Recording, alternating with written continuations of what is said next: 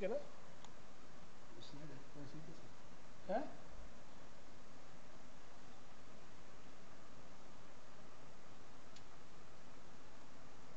जी sir, चालू है। कितने लोग हैं? अभी आएगा।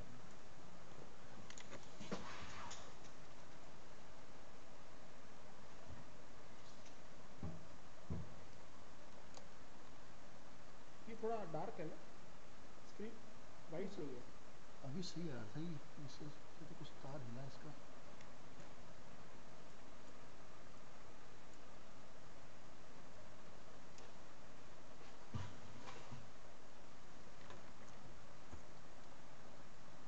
हो गया।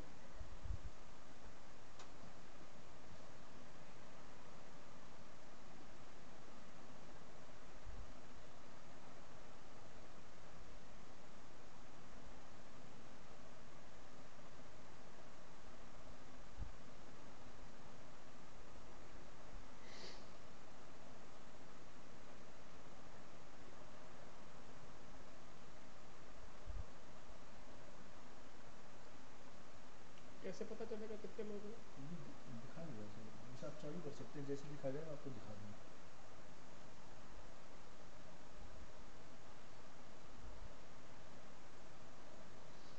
वेट कर लेते हैं 2-3 minute.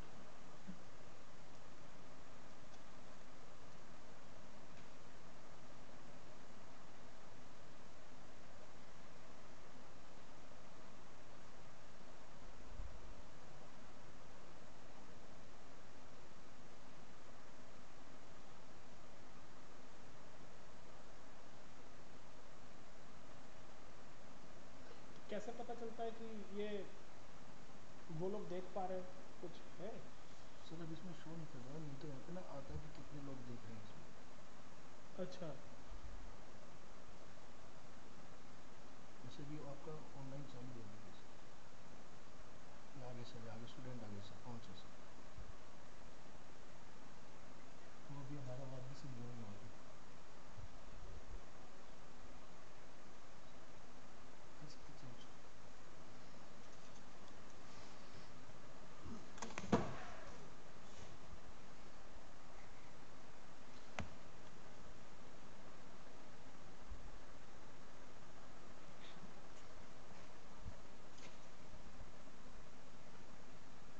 So good afternoon, and today online we are going to learn about lymphoproliferative disorders, multiple myelomas, and myeloproliferative neoplasms. If you notice the title of the talk, everything is in plural. So we are not going to discuss about a single disease entity, and the, the things will become much more clear as we proceed through the talk. So first we'll discuss about multiple myelomas. My aim is not to give you a comprehensive overview. My aim is to clear your concepts which from my own experience I have found difficult to understand, and the rest you can catch up on your self reading. So the first case which was described in multiple myeloma was in 1844, a patient Sarah Newberry, who was a 39-year-old housewife who had presented to Dr. Solly. The, the slide shows her, her portrait on the left side, and you can notice some peculiar malformations in the skeleton uh, which are suggestive of plasmacytomas. You can notice on the right hand the bone deformity with the swelling, as well as on the left lower end of the femur where there is a swelling. The pelvis is also a site of a plasmacytoma, and she was treated with orange peel extract, and there was no definitive treatment at that point of time. And when she passed away, Dr. Solly and Burkett did an autopsy, and the autopsy was, as you can read here on the right side in the text, it was described cells as very clear, their edge being remarkably distinct, and the clear oval outline enclosed one bright central nucleolus, rarely two, never more. This is very a textbook description of plasma cells.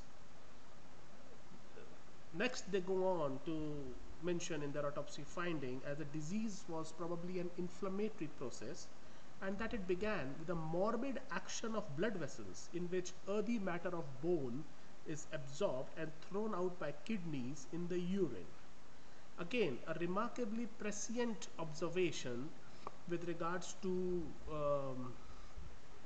blood vessels in the marrow, uh, what the, the current pathology describes as angiogenic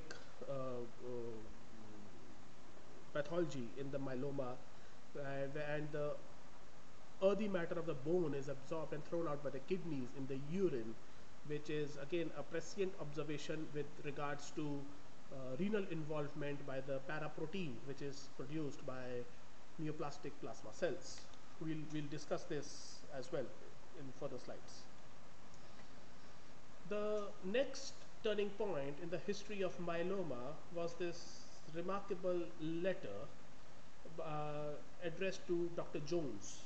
For those of you who have not been able to guess, this is Dr. Bence Jones, portrait on the left side of the slide. And it describes, and this is a very well-known letter for myeloma nerds. The tube contains urine of very high specific gravity. When boiled, it becomes slightly opaque. On addition of nitric acid, it effervesces and assumes a reddish hue and becomes quite clear, but as it cools, assumes the consistency and appearance which you see. Heat reliquefies it. What is it? This is what we now know as Bence-Jones proteins, and Bence-Jones is a single person. They are not two different persons. The patient on whom this finding has been described is his death certificate is shown on the lower right corner of the slide, and the death certificate, if you can read, is it mentions as the cause of death as atrophy from albuminuria. So I think again a prescient observation with regards to Sarah Newberry as well as this patient, the first patient who has been extensively described and in whom the paraproteins were first studied, like Bence-Jones proteinuria was first described in this patient. Another turning point in the history came with a detailed study of paraprotein in multiple myeloma, and you know that plasma cells produce antibodies. Cancer is a neoplastic growth of a clone of cells. So, you know, a clone of plasma cells proliferates in a cancerous fashion and leads to pathologic manifestations of multiple myeloma. So if the plasma cells arise from it is a single clone of cells, then you know all these plasma cells produce a single form of protein. Now that protein can be intact protein. Intact means intact heavy chain and light chain, you know, intact globulins, the paraprotein, or it can be incomplete in the form of excessive production of only light chains. So each monoclonal antibody is composed of two heavy and two light chains. The heavy chains you know from your preclinical days is IgG, A, M, D, and E. The light chains are either kappa or lambda.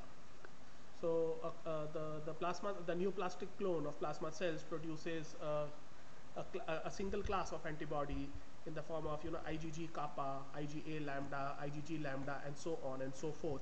IgM, IgD, and IgE are form less than 1%. Whereas if the plasma cells produce the clone produces excessive production of light chains, then the light chains will be either all kappa or all lambda. So these kappa and lambda chains, when have been named in honor of the people, the scientists who first described it in this seminal paper in 1956, Leonard Congold and Rose Lipari. So in honor of Congold, it is called kappa, and Rose Lipari was Congold's assistant, and that is connotates lambda. So kappa and lambda light chains. On the right side is Gerald Edelman, who received a Nobel in 1962 for first complete description of the structure of antibody, and the tracing below his picture on the lower right corner of the slide shows a typical pattern which is seen on electrophoresis of the protein, agarose gel electrophoresis. So this is the densitometry trace from the electrophoresis.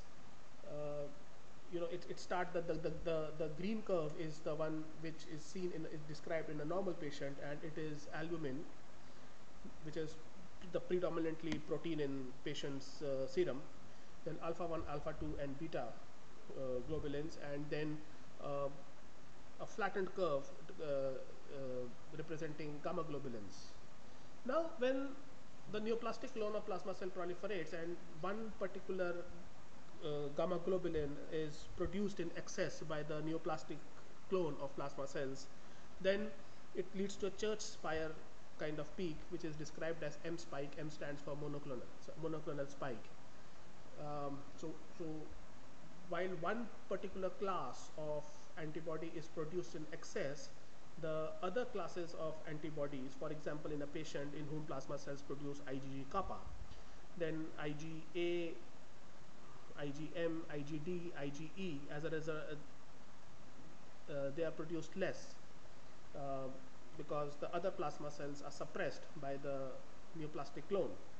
So that the multiple myeloma, although the neoplastic clone produces one particular class of antibody in excess, the other ones, as the production is suppressed, so multiple myeloma is associated with hypogammaglobulinemia,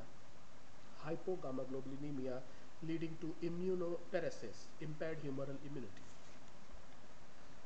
Apart from myeloma, there are other plasma cell disorders which I've enumerated here for the sake of completeness. That is monoclonal gammopathy of undetermined significance, smoldering multiple myeloma, solitary plasmacytoma, AL amyloid light chain amyloidosis, and Waldenstrom macroglobulinemia.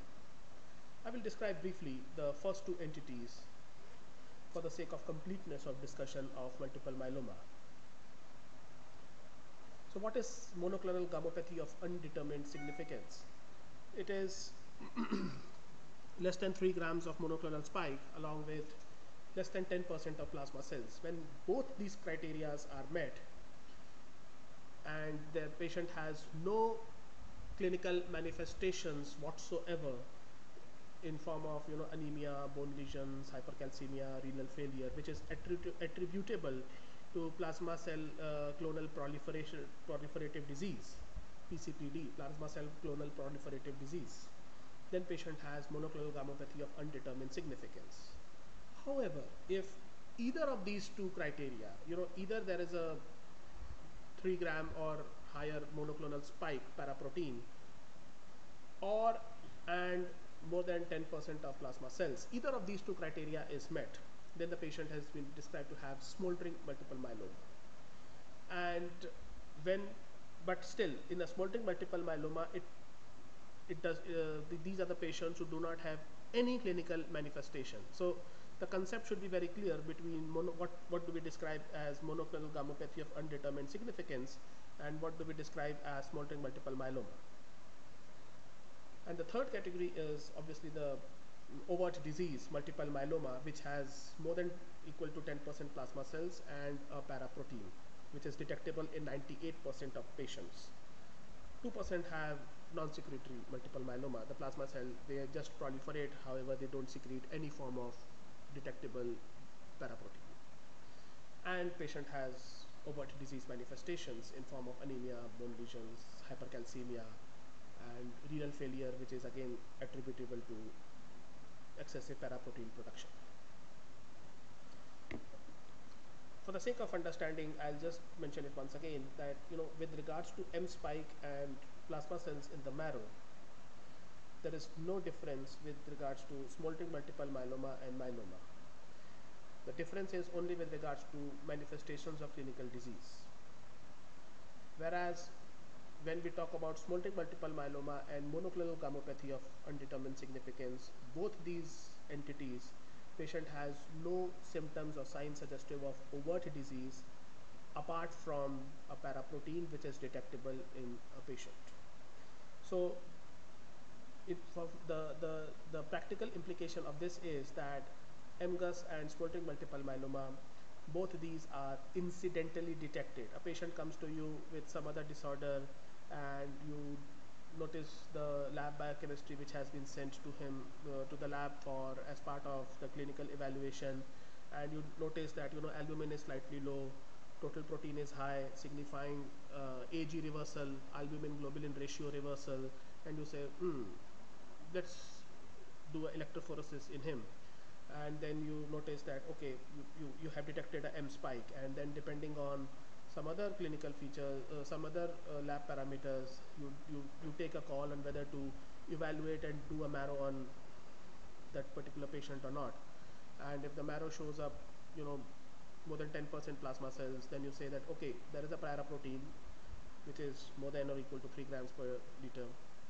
There is more than or equal to 10% plasma cells. Okay, this is smoldering myeloma. Or when only one of these is present, then it is when neither of these is present, then patient has MGUS. Let's to just elaborate on this concept further for your better understanding. Let us run through a clinical case. So this is a 61-year-old lady who was completely asymptomatic and was found to have an IgG kappa paraprotein in routine exam. The M protein was 1.2 grams per deciliter. Free light chain, renal function, hemoglobin and calcium were completely normal. So less than 3 grams per deciliter of protein. Patient is completely asymptomatic. You diagnose this patient as monoclonal gammopathy of undetermined significance. Usually you don't narrow at this level of paraprotein. If the paraprotein is high, then you would consider doing a marrow examination on that person. So diagnosis of MGUS was established and patient was put on follow-up every 6 months. Would you perform additional tests? Yes or no? So in this case, no. You don't marrow these patients. The patient is asymptomatic, has no red flags for presence of a disease. You just keep this patient on a follow-up. So all multiple myelomas, they evolve from MGUS. So monoclonal gammopathy of undetermined significance is a pre-malignant condition, and the rate of evolution to an overt multiple myeloma from MGUS is 1% per year, whereas the smoldering multiple myeloma is a different entity. There, the rate of evaluation, the rate of evolution to overt multiple myeloma is higher as compared to MGUS. So the natural sequence of events is MGUS, then smoldering multiple myeloma, and then multiple myeloma. So it all depends on which stage of disease course the patient comes to your attention. MGUS is like this, methodical, low risk, 1% progression per year. Whereas so most of this data has been collected from Mayo Clinic and by Bob Kyle. Bob Kyle is now 95 years old. He celebrated his 95th birthday last month, and he's the person who coined the entity of monoclonal gammopathy of undetermined significance in 1960s. And from 1960s onwards, recently last year, 2 years back in 2018, they published a 34-year follow-up of that particular cohort of patients in whom monoclonal gammopathy was first time described. So, as I mentioned, MGUS is a pre-malignant condition, and if you notice on the left side, the survival curves. There are two survival curves on the left side. One is the top curve. It describes patients who have died with disease, means they have the cause of death is without the initial cohort of 1384 patients of monoclonal gammopathy of undetermined significance who have been followed for a median of 34 years. In that cohort of all patients who have been diagnosed with MGUS, this is the group of patients, the curve on the top, the black line and the brick red colored line. These are the patients who have died with disease and in whom the disease had not progressed. So when we say the patient has died with disease rather than the patient has died from disease.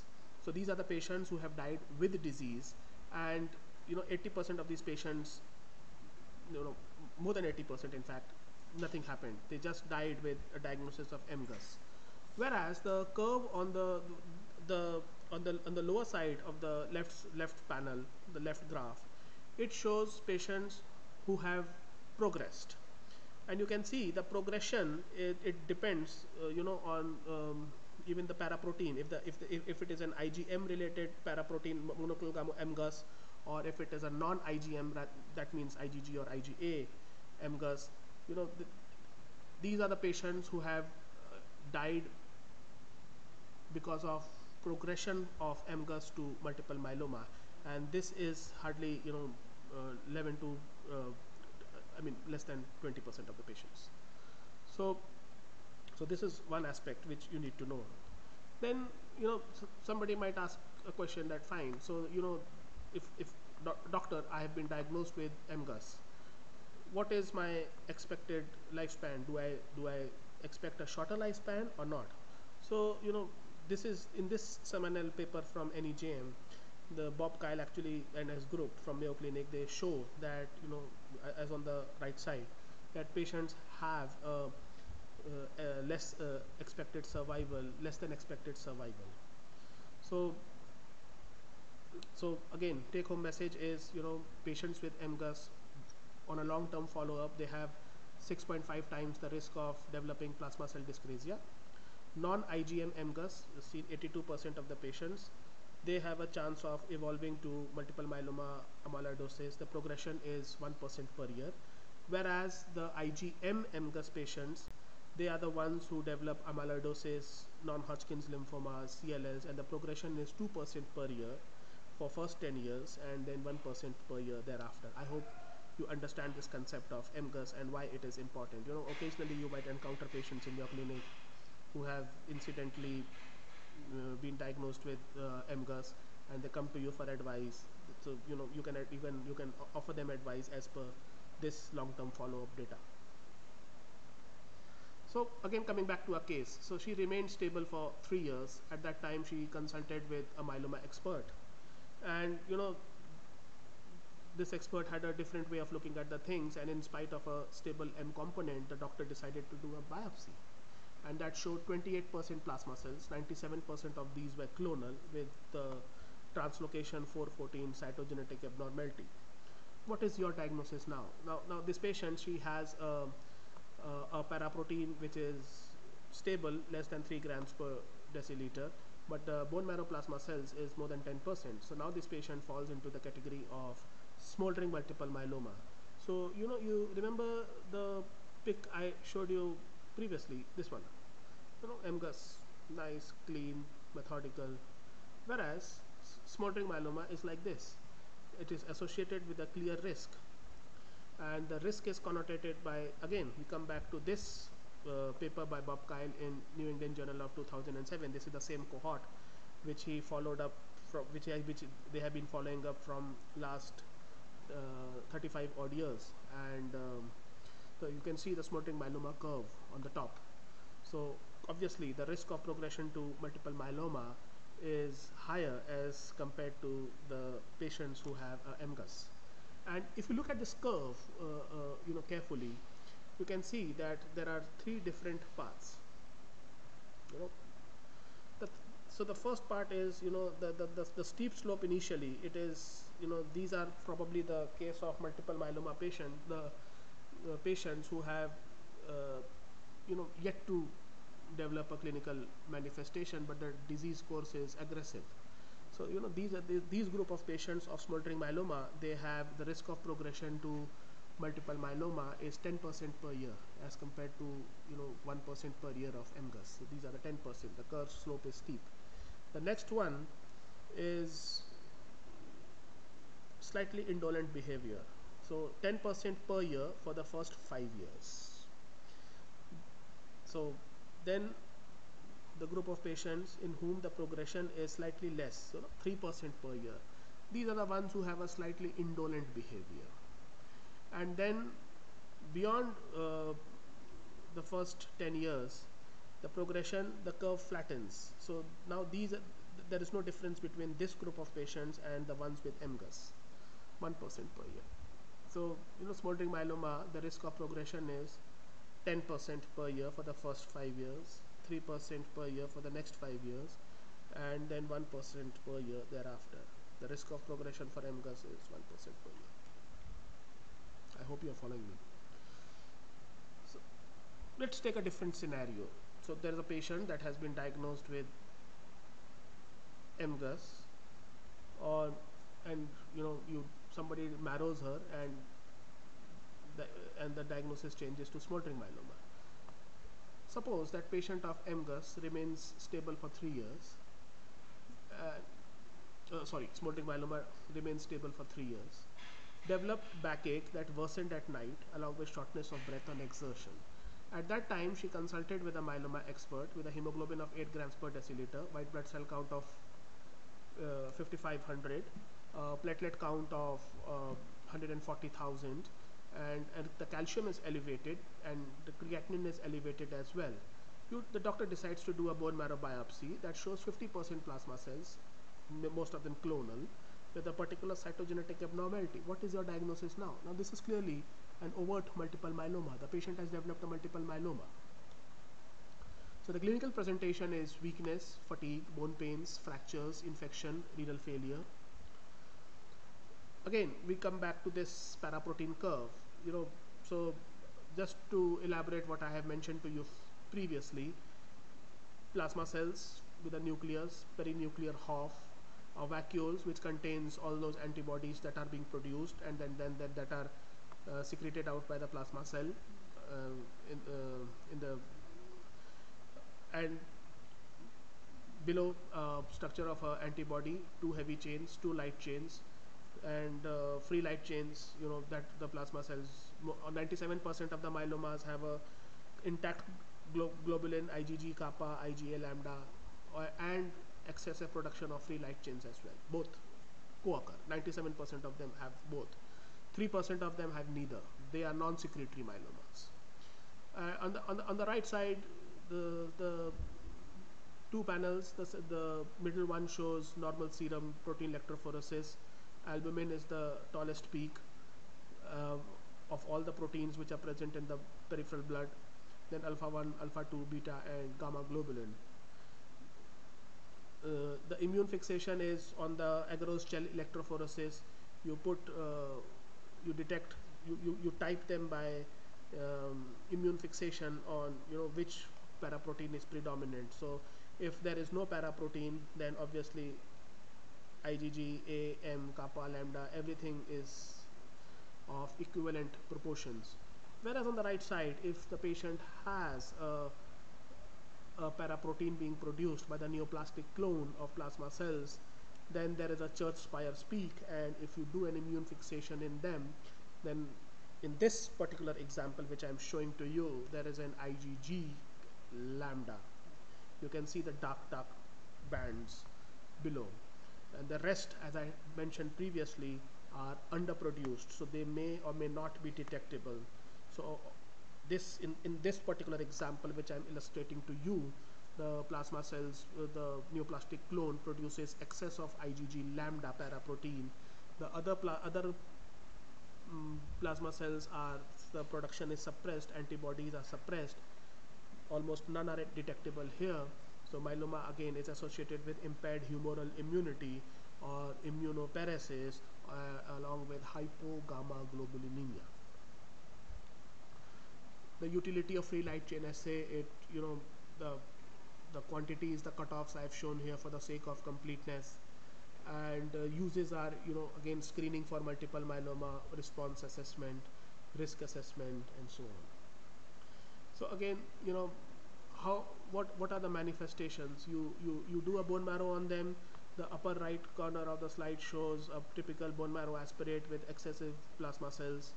Then it is the most common hematological malignancy. 5-year survival with modern treatment is almost half of the patients which you see in your clinic overall survive for 5 years and beyond. The diagnosis is based on monoclonal immunoglobulin, excessive production of plasma cells, bone marrow plasmacytosis, and skeletal lesions. Previously, you know, conventional skeletal surveys were being done with plain X-rays. Now, all over the world and in big centers of the world and even here at AIIMS, we have switched to a modality called as low-dose whole-body CT. The whole-body CT is done in a fraction of a time compared to skeletal X-rays and picks up more bone disease at diagnosis. The screening tool should carry a high sensitivity. So high sensitivity means less false negative rates. So the pickup rate of low dose whole body CT is higher. For the X-rays, 30% of bone mass has to be lost before a lytic lesion is visible on a conventional X-ray. Whereas with low dose whole body CT, the pickup rate is better.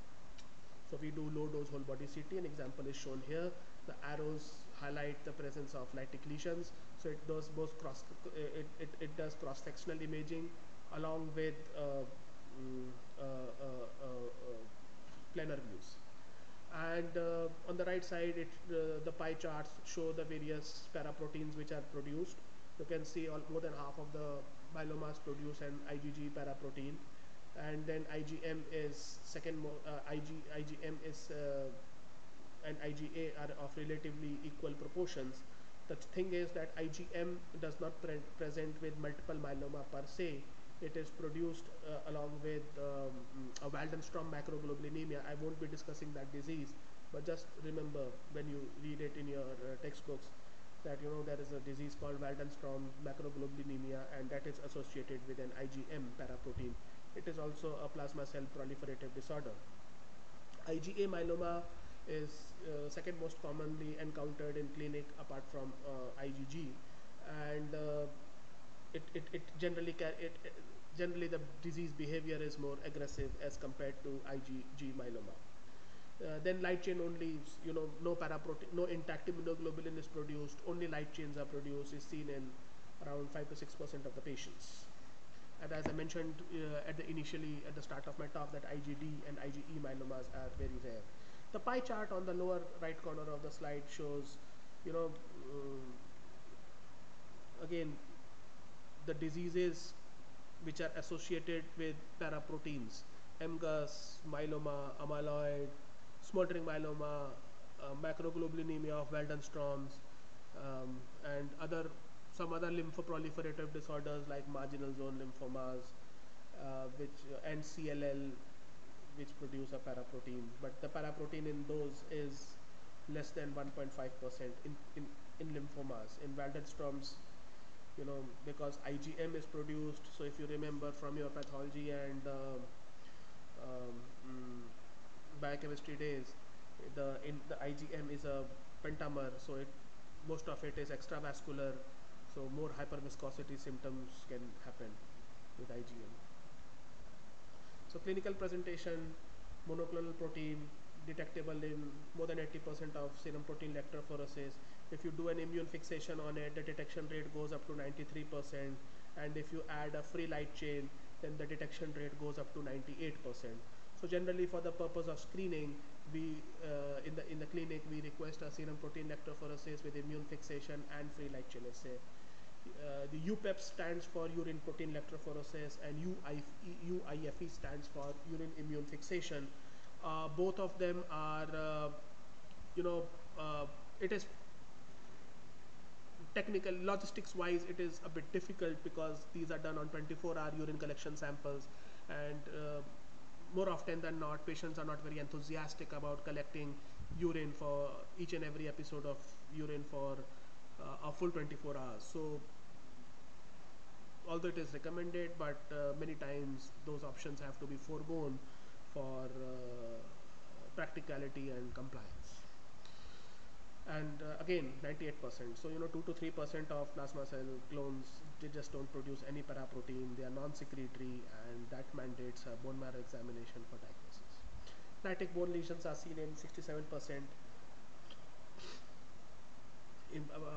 Increased plasma cells in the marrow are seen in almost 100% of the patients. Anemia, which is often normochromic and normocytic, is seen in 70% of the patients. Hypercalcemia and renal failure are seen here as well. So this is the diagnostic criteria for multiple myeloma. Very simple mnemonic is CRAB-SLIM, where C stands for hypercalcemia, R stands for renal failure, A stands for anemia, and B stands for bone lesions. So up till 2014, it was CRAB criteria. Then,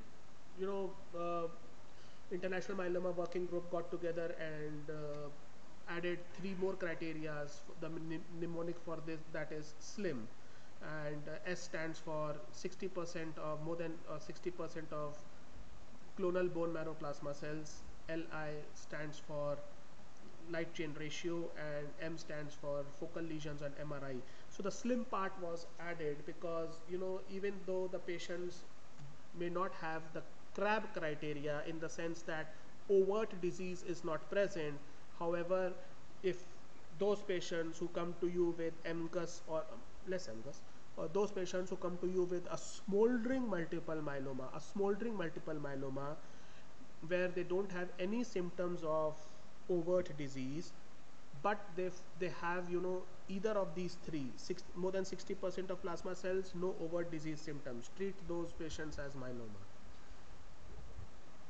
Light chain ratio more than 100 but no symptoms of overt disease in the form of hypercalcemia, renal failure, anemia, or lytic bone disease, but they have excessive light chains in the ratio, treat it as multiple myeloma. And do an MRI, pick up more than one focal lesion, but no symptoms of overt disease, treat it as multiple myeloma.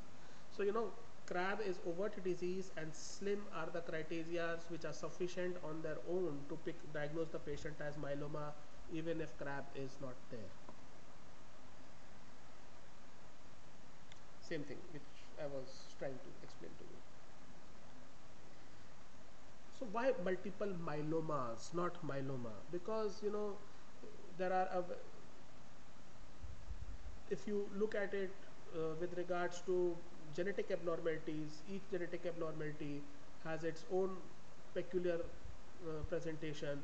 So essentially diseases are more and more getting well defined with regards to cytogenetic abnormalities and mutations, and the disease behavior of one differs from other in some peculiar aspects. So there are primary abnormalities. So these are the primary abnormalities that are present in all the malignant plasma cells from the beginning.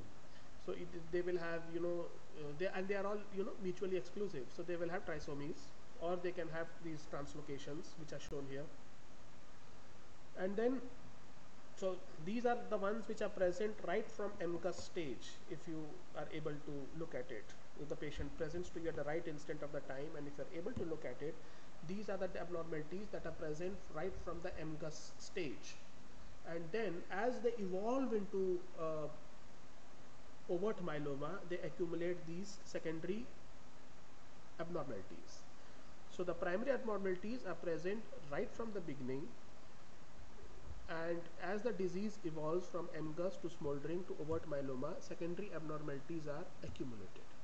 The primary abnormalities are mutually exclusive. So a patient will have only trisomies, which have mm, a slightly better prognosis, or the patients will have translocations. 414, 14, 16, 8, 14, 11, 14, and then the patients having these primary abnormalities, as they evolve into myeloma, they acquire a second hit, the Knutson's two-hit hypothesis, if you remember the term from your Robbins. And these will be 17p deletions, or they acquire monosomies or amplifications. So these are secondary abnormalities. Staging system, revised international staging system, is the one that is most often followed, and I'm sure it will be described in your textbooks as well. So it is RIS, Revised International Staging System, ISS 1, 2 and 3. You as part of this, you need a L-lactate dehydrogenase, and you need a bone marrow examination with fluorescent in situ hybridization performed on that to pick up those cytogenetic abnormalities. Treatment wise, these are the different class of drugs, and I have pictorially represented them here for the sake of you recollecting them better. Protease inhibitors, bortezomib, it is shown here. Carfilzomib, Kyprolis is shown here on the right side of bortezomib. Then ixazomib is an oral drug. IMiDs are thalidomide, lenalidomide, immunomodulatory drugs. I've shown here thalidomide. It is notorious because when it was initially tried as a hypnotic agent and prescribed to many pregnant ladies in late 50s, early 60s, they ended up with phocomelia kids. And recently, the story has been very recently, last week, well chronicled again in New York Times. You can go back and read that. Lenalidomide is a newer analog of thalidomide. Then there are some conventional chemotherapeutic agents, cyclophosphamide, melphalan, which are very often used even today. And then corticosteroids, dexamethasone or prednisolone. And then there are some targeted therapies, monoclonal antibodies like daratumumab. And you can see the daratumumab here adjacent to a vial of melphalan, Darzalex. We are very often using it, and the cost is around 6 lakh rupees per month. It is expensive, but it is currently one of the most potent drugs in our anti-myeloma drugs in our armamentarium. This is the evolution of treatment for multiple myeloma. In 1960s, only melphalan and prednisolone were there. In 1980s, people started experimenting with autologous transplant. I'll just add 2-3 slides here so that you understand what a bone marrow transplant is. Then in 90s, late 90s, early 2000s, bortezomib was launched, lenalidomide, thalidomide, and then 2010, after 2010, we got hold of carfilzomib. In the last 5 years, we have almost 5 new drugs. Toxicities, thalidomide, neuropathy, constipation, sedation. Thalidomide was first tried as a hypnotic agent in pregnant ladies, and rash.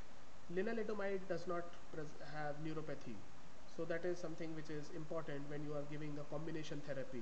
A combination of obviously bortezomib and thalidomide carries a higher risk for neuropathy. Lenalidomide doesn't. So lenalidomide is something that is used now in the front line very often.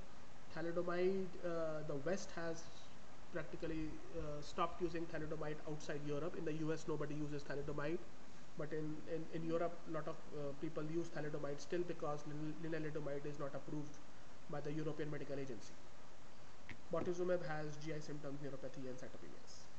And whenever you are using thalidomide or lenalidomide, remember to cover for, along with dexamethasone, remember to cover for DVT prophylaxis with aspirin. Bortezomib does not lead to DVT, but bortezomib carries a higher risk of herpes zoster reactivation, so patient needs to be put on acyclovir prophylaxis. Briefly about stem cells. So what are stem cells? That have the capacity for self-renew and differentiate into mature or specialized cells. So hematopoietic stem cells. So what exactly do we do in a bone marrow transplant is that, either in the form of a high dose chemotherapy or a radiation, you ablate the patient's bone marrow and infuse them uh, uh, from an, either an autologous or an allogenic stem cells. The difference you can see here. So what in multiple myeloma, what we do is something which is in the light panel, not in the slightly dark panel, autologous transplant. We don't do allogenic transplants in multiple myeloma. For autologous transplants, you give the patient GCSF, which a growth factor, which leads to mobilization of stem cells from the bone marrow, and they start circulating in the peripheral blood. Please remember, GCSF does not lead to multiplication of stem cells, it leads to mobilization. The stem cells, they don't circulate in the blood in higher numbers. So you give the patient GCSF that bumps out the stem cells from the bone marrow, and they start circulating in the peripheral blood. And then using apheresis, you skim off the stem cells from the peripheral blood and return the remaining blood back to the patient. So it is a circuit that goes through a machine and extracorporeal, and the stem cells which have been circulating in the peripheral blood, which are mobilized from the bone marrow and which are circulating in the peripheral blood by virtue of action of GCSF, granulocyte colony stimulating factor. These stem cells are collected and then they are given back to the patient as mm, as part of the treatment for a myeloma or a lymphoma. So these are the two diseases that are treated with the autologous stem cell transplant. So what happens is that in multiple myeloma, you treat a patient, and suppose the patient has 100% disease at the time of the diagnosis. You treat the patient and the disease goes down, but say from 100% it goes down to 30 or 20%. And when you treat them with a high dose therapy, melphalan in multiple myeloma's case, the disease goes from 30 to 20% to say minus 200%. And from there, the risk of relapse is less as compared to the disease relapsing from say 30% with medical treatment alone. So technically, the right term is high dose therapy or high dose melphalan followed by autologous stem cell rescue.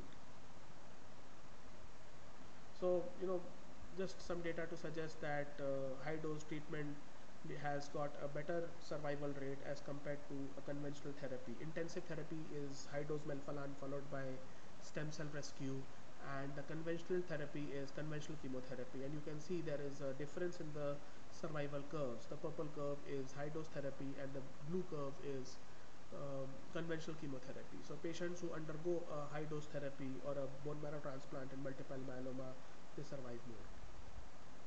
So how do we tailor the therapy in multiple myeloma? Obviously, genetic risk category I have mentioned before: primary, secondary cytogenetic abnormalities. Then by age and comorbidities. Obviously, you wouldn't treat a 70 or a 80-year-old gentleman the same way you will treat a 30 or a 40-year-old person with regards to dose modifications and the intensity of therapy. Then obviously patients who have a severe renal impairment, you have to avoid certain drugs which are potentially nephrotoxic, like like lenalidomide. Lenalidomide dose needs to be adjusted in renal failure. So instead you choose drugs which are more friendly on the kidneys, which don't need any dose modification.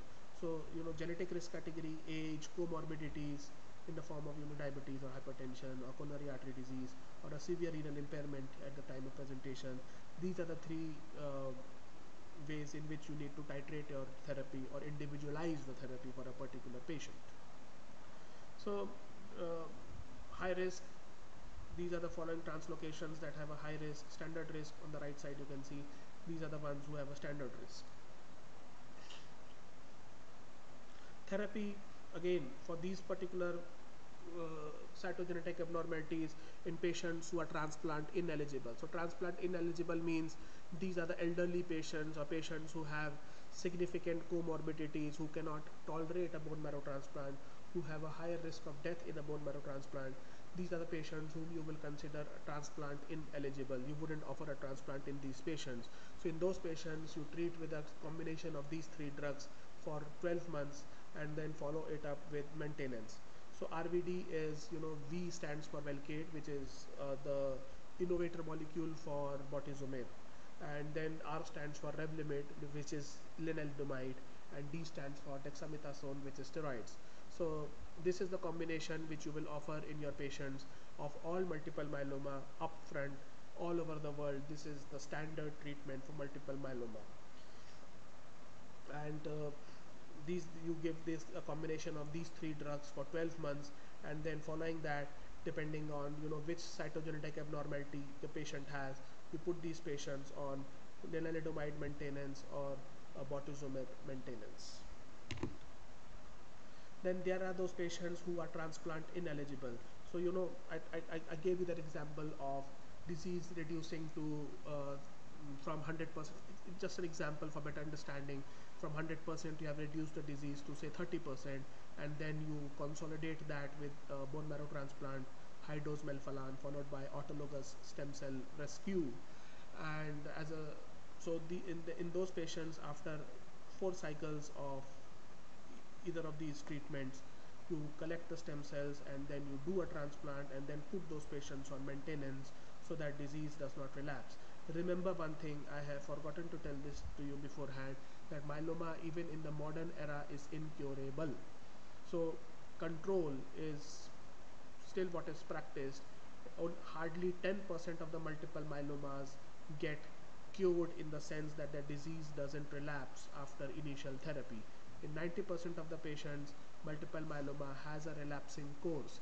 So early relapse, late relapse, but eventually the patients, 90% of the patients do relapse with treatment. Hence, the best option is to treat them upfront with the best possible treatment, and that is a combination of lenalidomide, bortezomib, and dexamethasone.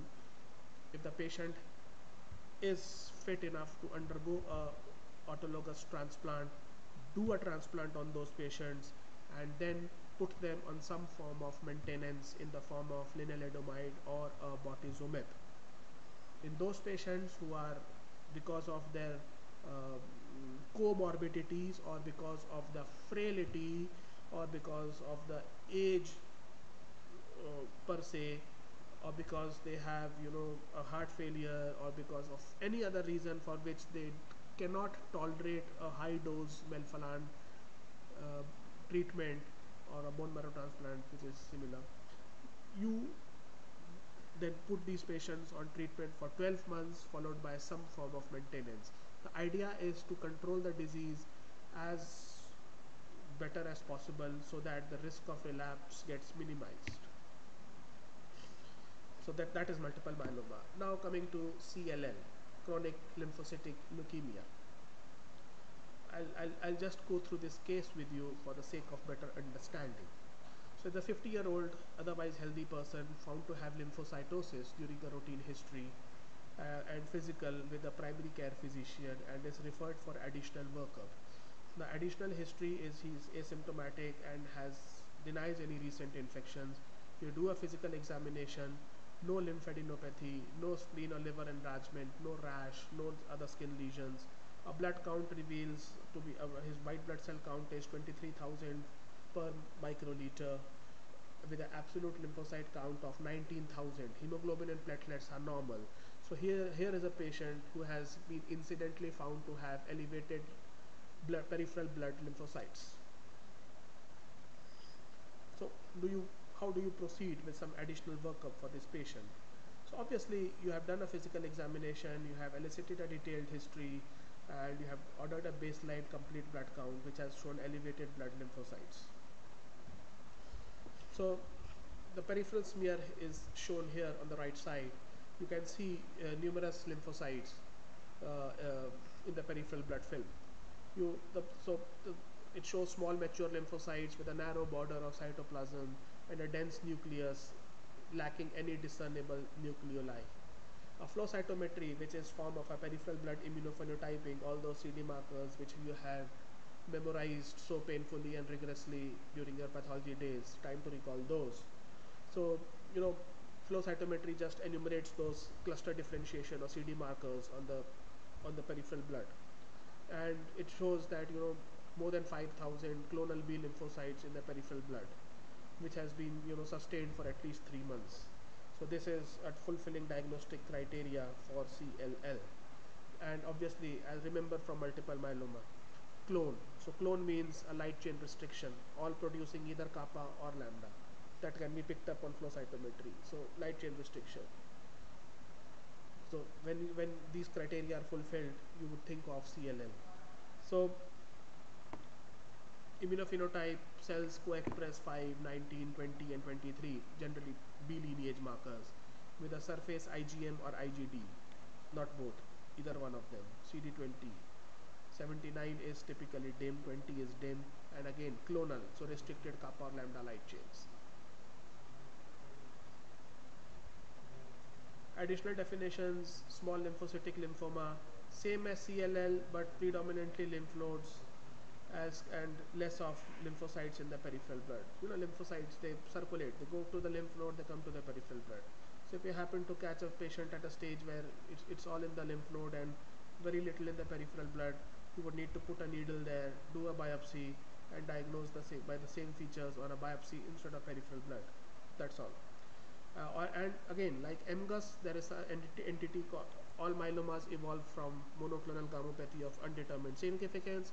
All CLLs evolve from monoclonal B cell lymphocytosis, the criteria of which you can see here on the slide. In CLL, there is more than 5,000 or equal clonal B lymphocytes. In MBL, the lymphocytes are less than 5,000. Absence of lymphadenopathy or organomegaly to rule out SLL, small lymphocytic lymphoma diagnosis, and obviously no disease-related cytopenias or symptoms, that is MBL. Staging: Rai, Kanti Rai, uh, he's into private practice now, but at one point of time he was an academic physician, hematologist in the US. He described Rai system. Kanti Rai is from Jodhpur, and you can see the Rai system here. The other one is a Binet system. Both need, you need to know both when you are discussing a CLL case. It's important to document that in the history as well. Prognostic markers, again, you know, there are these couple of prognostic markers, a small interactive multiple choice questions for you. Which testing needs to be performed: immunoglobulin heavy chain variable mutation status, or a fluorescent in situ hybridization for these cytogenetic abnormalities, or a sequencing for P53 or a sequencing for that. The correct answer is that 2. You need to perform a mutation status, you need to perform the FISH, and you need to perform for a P53 mutation. It is important because, you know, it all depends. IGHV is a mutation status that defines basically the B cell clone which is proliferating in a CLL, which stage of maturity it has acquired a cancerous growth. So if IGHV is unmutated, then the cell is more premature. If the IGHV is mutated, the cell has acquired some form of maturity. So prematurity is bad, and the more premature the cell is, it is bad for the cancer. The more differentiated the cell is, the more, you know, well behaved it will be in the future, and more responsive to conventional chemotherapy it will be in the future. So IGHV, and this is what is basically shown in the curves on the right side: unmutated versus mutated. Molecular genetics, you know, need to be done, because you can see deletion 13q are well behaved as compared to deletion 17p. Deletion 11q is, you know, bad behavior, not as bad as 17p, but still a bad behavior. And trisomy 12 is somewhere in between, normal is somewhere in between. Important to note, deletion 13q has, you know, better, more well behaved as compared to even normal. Some additional markers which are of academic interest now, not generally done. Then, like, you need to calculate a score which is CLL IPI, and these are these 5 independent prognostic indicators, and the treatment is guided by CLL IPI.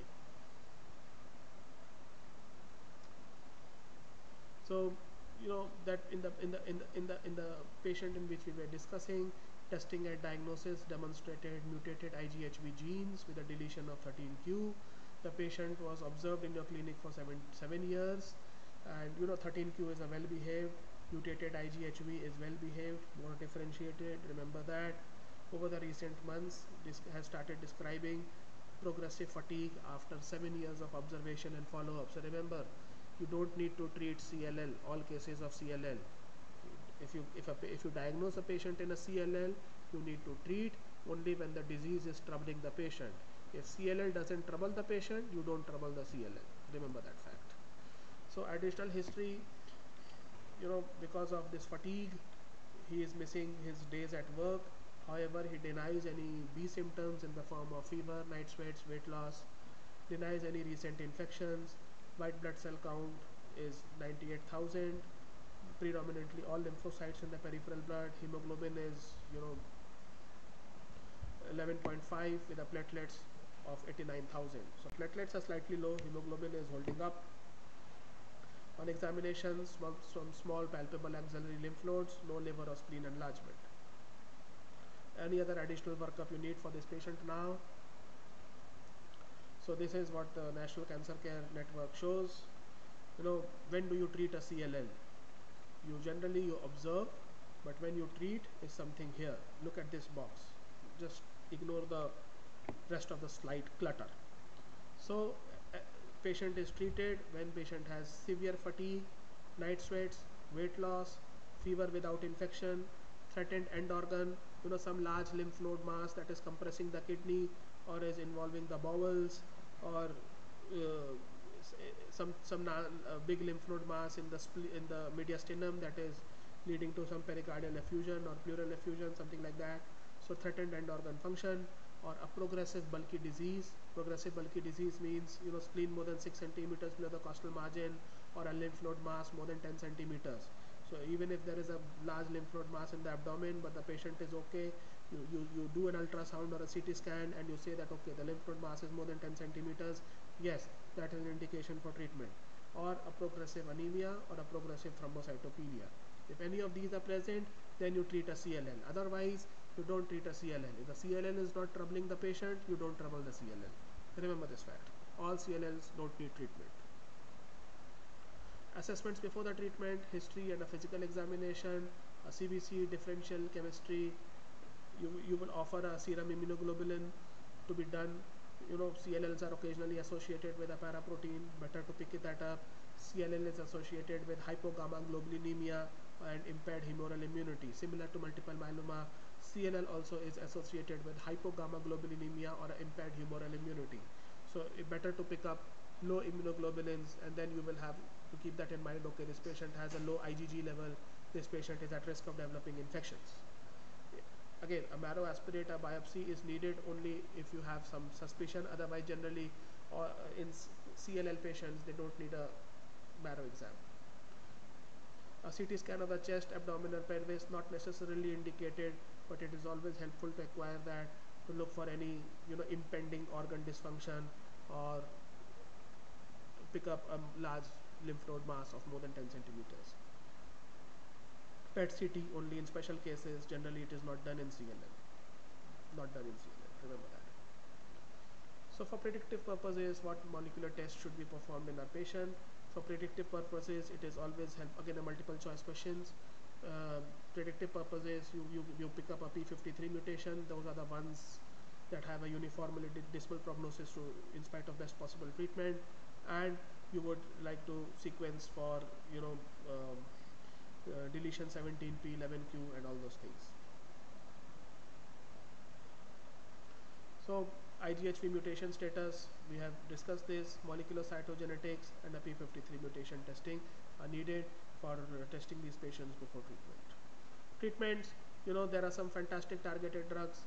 There's a rituximab, which is a monoclonal antibody, which will be discussed further. Then there is a venetoclax, that is a BCL2 inhibitor. Then there is a idelalisib, that is a protein phosphatidyl inositol 3 kinase, PI3K kinase inhibitors. Idelalisib is not used as often. Rituximab is used in the front line. A Bruton tyrosine kinase inhibitor, ibrutinib, it is used in the front line. These are the two that are more often used. Idelalisib is not used in the front line. and the venetoclax is now approved for as a first line therapy in CLL relapse. So treatment: early stage asymptomatic, observe those patients. Advanced stage or symptomatic, then you need to evaluate those patients. You need to risk stratify, which will tell you a prognostic risk, whether this CLL is going to respond to treatment well, or whether this CLL is not going to respond to treatment well. So if the so how do you define it as a lower risk? It is a mutated IGHV, more differentiated. Remember we discussed that. Deletion 13p. Remember deletion 13p has a outcome which is even better than normal cytogenetics. Trisomy 12 again. If the patient is younger and fit, you can consider chemotherapy. If the patient is elderly or if the patient is frail, uh, you would avoid chemotherapy in those patients. If the patient has a higher risk, which is unmutated IGHV, remember, more immature, deletion 17p or p53 mutation, or deletion 11q, you would prefer these are the patients who don't do well with conventional chemotherapy. In those patients, you will consider a BTK inhibitor, ibrutinib. Remember ibrutinib, lower right corner, Imbruvica. Until recently, it was available at the cost of 3.5 lakh rupees every month, but now a generic in India has been launched with the cost of around 25 to 30,000 rupees per month. So most of our patients will be able to afford that now, and this is something that is an accepted standard of care, frontline therapy, fantastic drug, no chemotherapy injections. 30% or 70% of the patients tolerate it very well with a long-term survival. And again, venetoclax as a second line, and some other fantastic cell therapy called CAR T cells, which we can't discuss here, but that is something very interesting. Now coming to myeloproliferative neoplasms. So so again, myeloid neoplasms and lymphoid neoplasms. Myeloid neoplasms, they give okay, so lymphoid neoplasms, ALLs, acute lymphoblastic leukemias, lymphomas, CLLs, myelomas. So we discussed CLL and variants and myeloma and variants previously. So they are all lymphoid neoplasms. Myeloid neoplasms means, you know, neoplasms from myeloid lineage of cells. Which are myeloid lineage of cells? Erythrocytes, monocytes, polymorphs, neutrophils, platelets. So these are myeloid lineage cells. So we are going to discuss now about myeloid neoplasms. So again, they can be further classified for the sake of understanding between an acute myeloid leukemia and a chronic myeloid leukemia. Acute myeloid leukemia, Dr. Samir Bakshi would have taken a class last week, so we are not going to discuss that any further. Among chronic myeloid leukemias, there would be myeloproliferative neoplasms and myelodysplastic syndromes. So we are going to discuss about myeloproliferative neoplasms. So remember, the difference of acute and chronic is based on untreated natural course and history of the disease. Acute means without any treatment, patient will die within few weeks. Chronic means without any treatment, patient will have survival ranging from months to years. So that is why they are called as chronic. Without any treatment, months to years. Without any treatment, weeks, days to weeks is acute. So AML is an aggressive disease. CML is not an aggressive disease with regards to the natural and course and history, but yes, eventually it needs treatment as well. So these are the following myeloproliferative neoplasms. CML, Dr. Bakshi would have discussed, wouldn't be discussing it further. Then polycythemia vera, essential thrombocytosis or thrombocythemia, primary myelofibrosis, a mastocytosis, eosinophilias, neutrophilic leukemias, and then a wastebasket diagnosis of unclassifiable. So they all come under myeloproliferative neoplasms. So if you notice this slide before, if you notice that asterisk mark on the top of the slide, so again, some mutation is acquired, and depending on that mutation, a particular lineage acquires a proliferative growth potential, right? So this is with regards to an acute leukemia.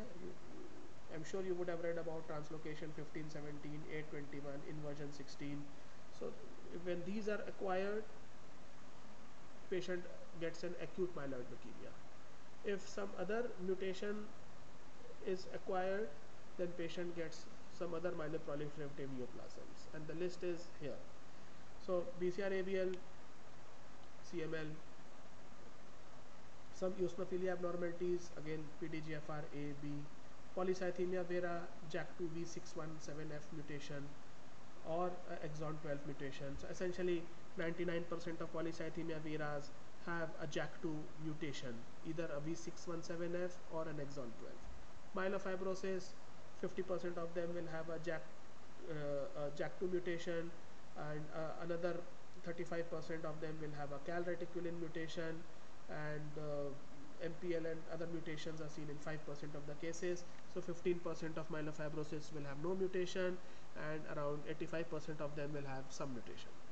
Essential thrombocytosis, 50% of them will have JAK2 mutation, 35% will have a calreticulin mutation, 1% of them will have some other mutation, and essentially 15% of them will have no mutation. Neutrophilic leukemia, around 90% of them will have CS colony stimulating factor 3 receptor mutation. And mastocytosis, 95% will of them will have a KIT mutation. Worthwhile because these are some things that we order very frequently in our day-to-day clinical practice. Makes some sense to remember these mutations.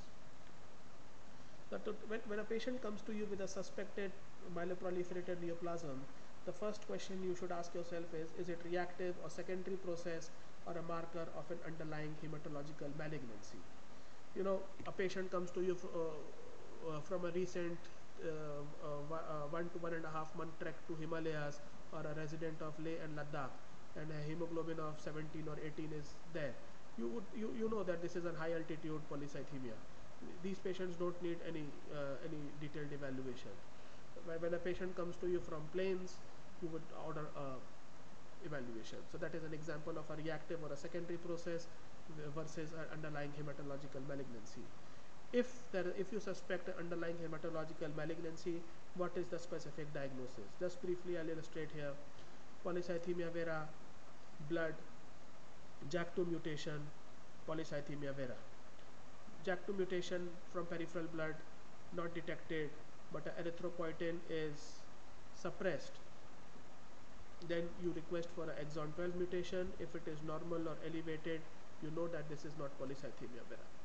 Similarly, on the right side, essential thrombocytosis. Patient comes to you with, say, a platelet count of 12 to 16 lakhs in the peripheral blood. You order a JAK2 mutation. If it comes out to be positive, you know that this is a essential thrombocytosis. You would request a further evaluation along those lines.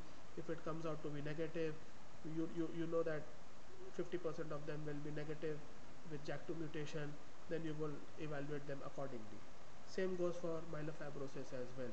So all these mutations, they can be done on the peripheral blood, almost all of them, and they will help you in deciding on which patients you need to do a bone marrow examination, which patients you don't need to do a bone marrow examination or a further evaluation. So remember this algorithm. So if the peripheral blood shows predominantly leukocytosis, more likely to be CML, less likely to be essential thrombocytosis or polycythemia vera or a myelofibrosis. If the patient has thrombocytosis, then you would suspect essential thrombocytosis. Polycythemia vera can present with elevated platelet count as well. If there is a large spleen, then a lot of peripheral blood pooling is there. Occasionally you will get a hemoglobin which is not that high, but a platelet count high, you will get it. But typically for undergrad level, high platelet count in peripheral blood, thrombocytosis, first possibility is essential thrombocytosis. Leukocytosis, it is CML. Erythrocytosis, obviously it is polycythemia vera. If you see a bone marrow like this here, you can see some fibrosis which is led to streaming in the marrow. You will think of primary myelofibrosis. Occasionally CML and polycythemia vera may have some fibrosis in the marrow, but not this extensive. On the right side, even to an untrained eye, it is evident that there is this is a bone marrow biopsy which is hypercellular. If the bone marrow biopsy is hypercellular, increased cellularity in the marrow, think of polycythemia vera, or a pre-fibrotic stage of a myelofibrosis, occasionally essential thrombocytosis.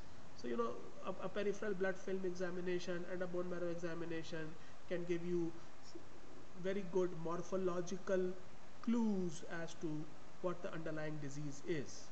Splenomegaly is seen in primary myelofibrosis are the patients who present with a massive spleen, occasionally a CML which comes to you in a later stage of the disease. In India, you will get a massive splenomegaly, a polycythemia vera, you will get a massive splenomegaly.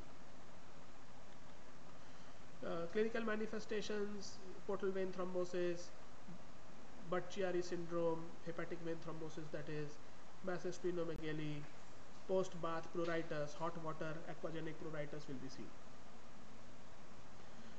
Erythromelalgia is a typical manifestation where these inflammatory mediators are released in, in ends of digits and leads to uncomfortable sensation. On the right side of the slide, you can see a typical course and disease course evolution of polycythemia vera. Patients can be asymptomatic, they can have splenomegaly, isolated erythrocytosis, isolated thrombocytosis.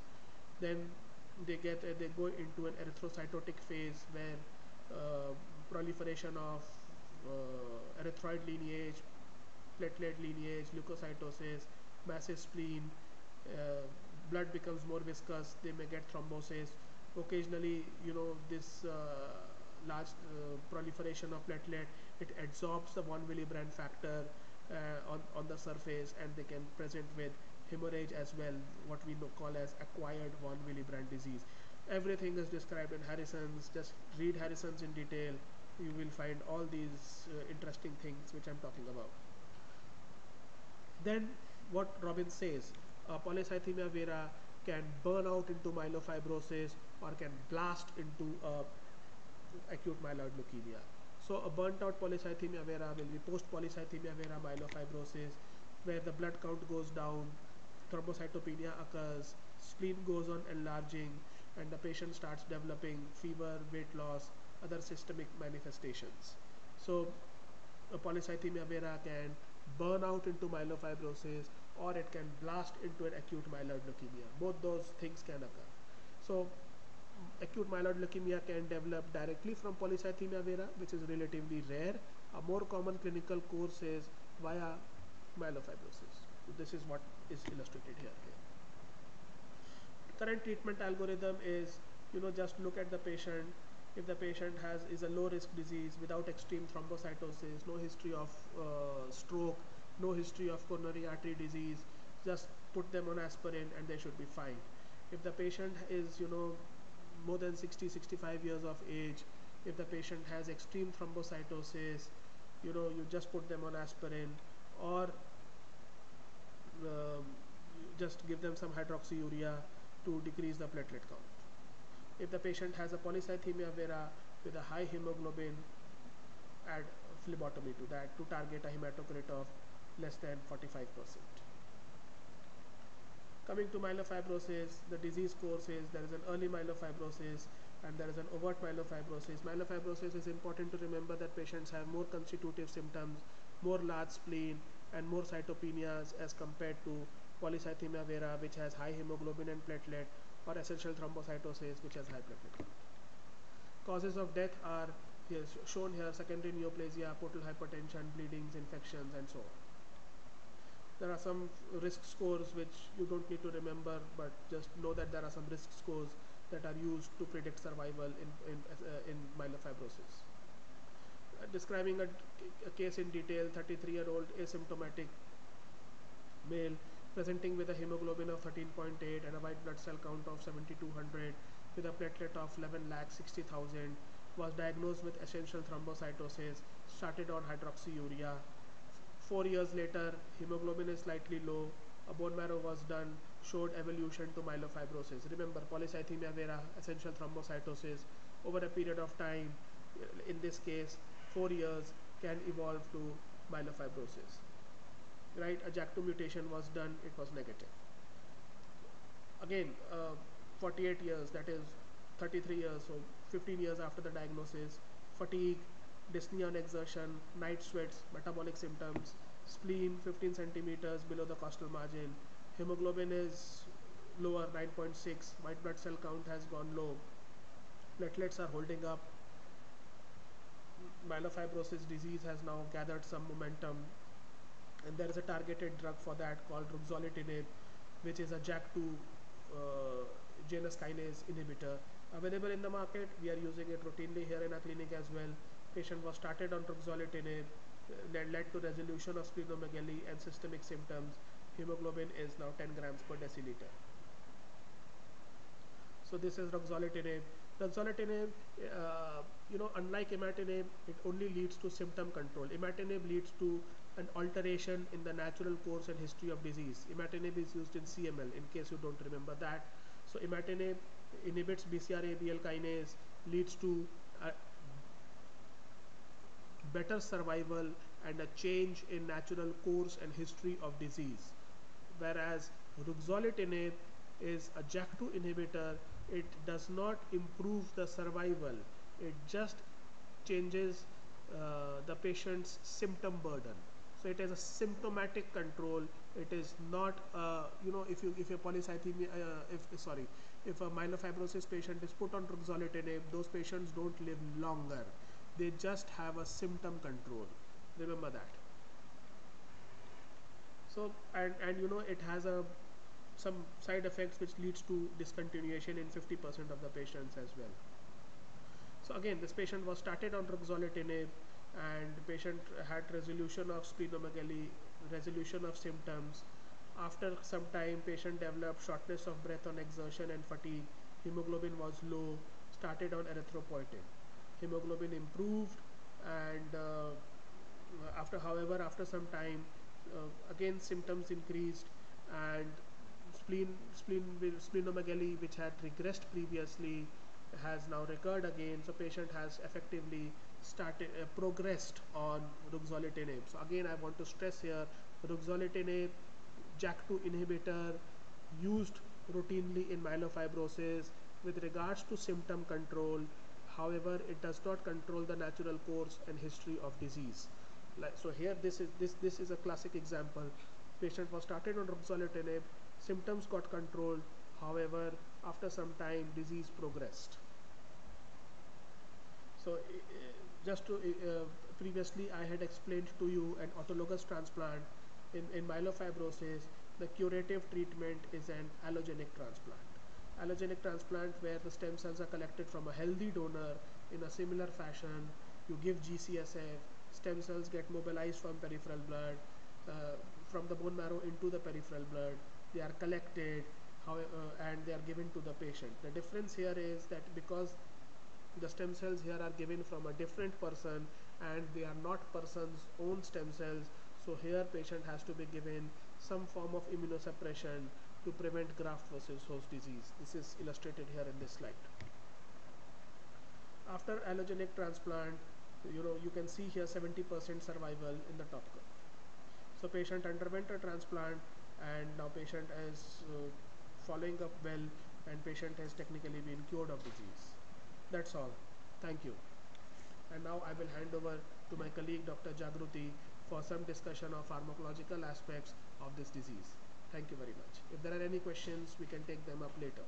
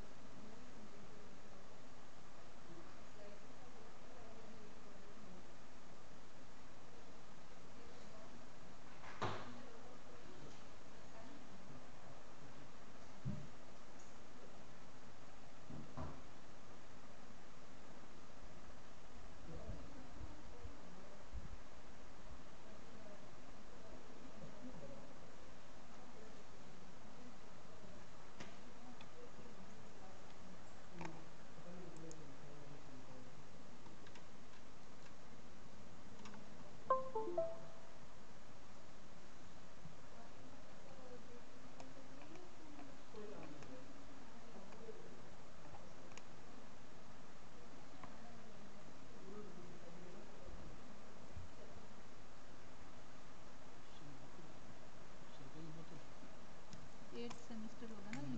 हाँ यही वाला open कर दो, copy नहीं होगा ये लो।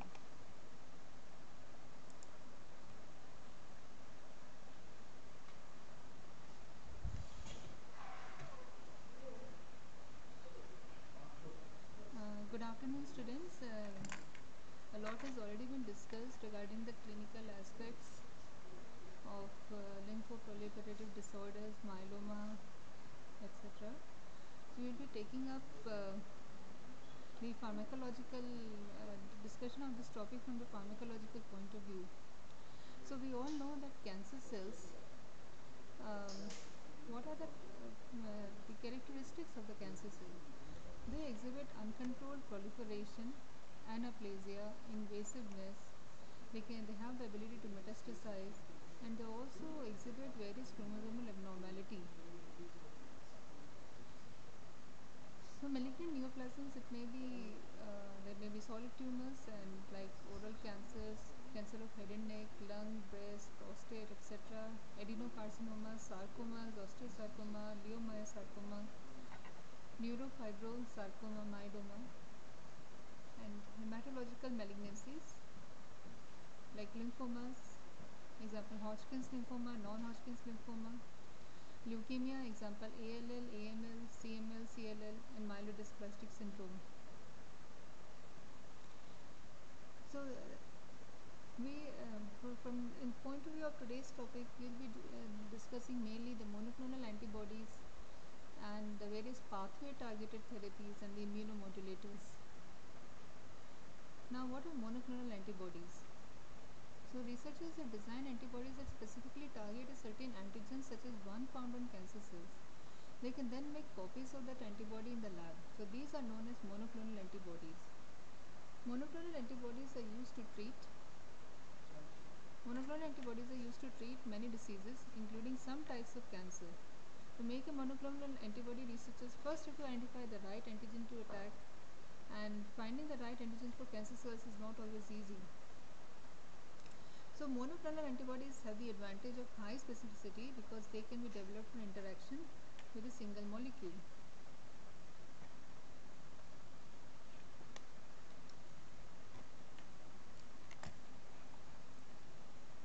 So depending upon how these monoclonal antibodies have been synthesized, they may be murine, that is they have mouse proteins, or chimeric, that is the mouse heavy and light chain variable region sequences are joined onto the human heavy chain and light chain constant region. So it's a fusion between the mouse and the human um, proteins. Humanized, that is a mouse complementarity determining regions are grafted onto human variable region and expressed with human constant region. So although humanized are more closer to the uh, uh, they are definitely less immunogenic, but nowadays we have fully human monoclonal antibodies which are full human proteins. So murine monoclonal antibody which has a murine source and is 0% human protein is it is in the nomenclature for monoclonal antibodies, it is given the suffix OMAB. Chimeric is given the suffix ZMAB. MAB is monoclonal antibody. Humanized is ZooMAB, and human is UMAB. So if we look at the suffix, we will be able to see what is the source of that monoclonal antibody. And if we see, the potential for immunogenicity ranges from high for the murine to very low for the human. So again we can skip this. Now naked monoclonal types of monoclonal antibodies that are used to treat cancer, they are the naked monoclonal antibodies, conjugated monoclonal antibodies, which may be radio-labeled antibodies, chemo-labeled antibodies, bispecific monoclonal antibodies.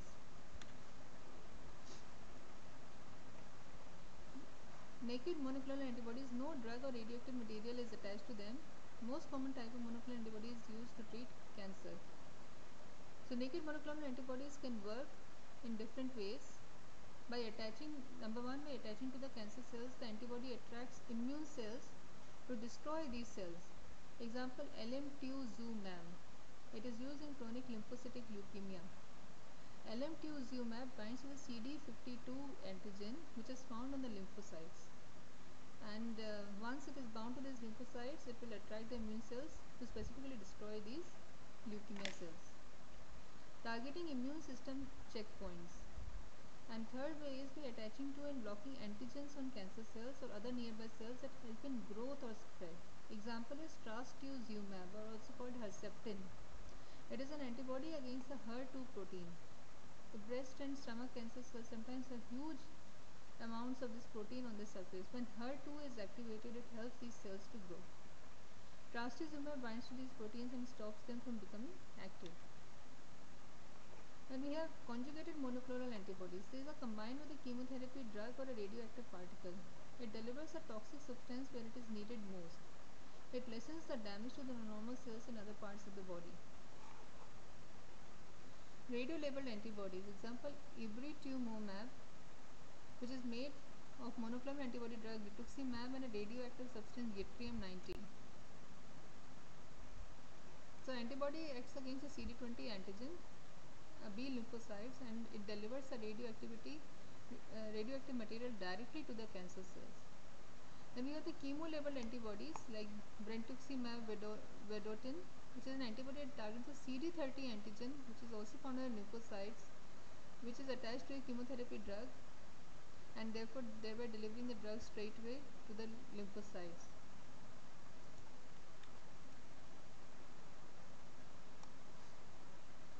So bispecific monoclonal antibody is made up of parts of two different monoclonal antibodies, meaning that they can attach to two different proteins at the same time.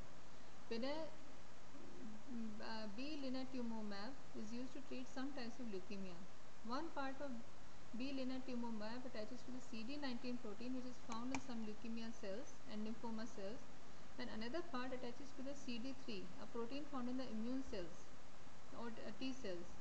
By binding to both of these proteins, this drug brings the cancer cells and immune cells together, which is thought to cause the immune system to attack the cancer cells. Adverse effects of monoclonal antibodies. Monoclonal antibodies are given intravenously, and the antibodies themselves are proteins, so giving them can sometimes cause allergic reaction. This is more common when the drug is first being given. So the range of adverse effects may range from fever, chills, weakness, headache, nausea, vomiting, diarrhea, low blood pressure, and rashes. So we have these different types of monoclonal antibodies which act as epidermal growth factor receptor inhibitors, human epidermal growth factor receptor 2 inhibitors, platelet derived growth factor receptor inhibitors, vascular endothelial growth factor inhibitors, immune checkpoint inhibitors, antibodies targeting cell surface antigens. So various monoclonal antibodies which act as epidermal growth factor receptor inhibitors are cetuximab, panitumumab, necitumumab. Monoclonal antibodies which are acting as human epidermal growth factor receptor 2 inhibitors are trastuzumab, pertuzumab. Monoclonal antibodies which are acting as platelet derived growth factor receptor inhibitors are olaratumab. Monoclonal antibodies which are inhibitors of tumor angiogenesis or vascular endothelial growth factor inhibitors are bevacizumab, ramucirumab. Drugs which target the immune system, which are immune checkpoint inhibitors like ipilimumab, which is anti-CTLA4, fully human IgG1, tremelimumab, nivolumab,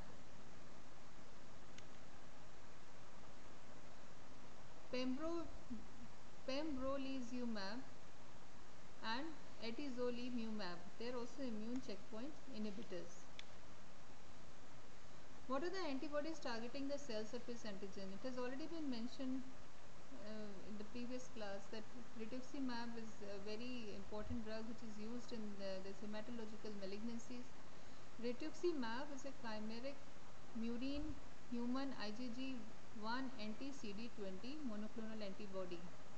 Its therapeutic use is in non-Hodgkin's lymphoma, chronic lymphocytic leukemia, rheumatological and other autoimmune diseases including multiple sclerosis.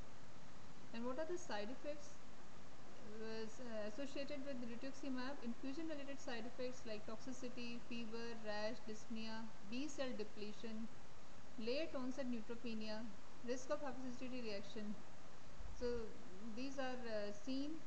Rare side effects will include severe mucocutaneous skin reaction, including Stevens-Johnson syndrome, risk of tumor lysis syndrome in patients with high tumor burden in the circulation, and reactivation of hepatitis B virus or polyoma virus, JC polyoma virus.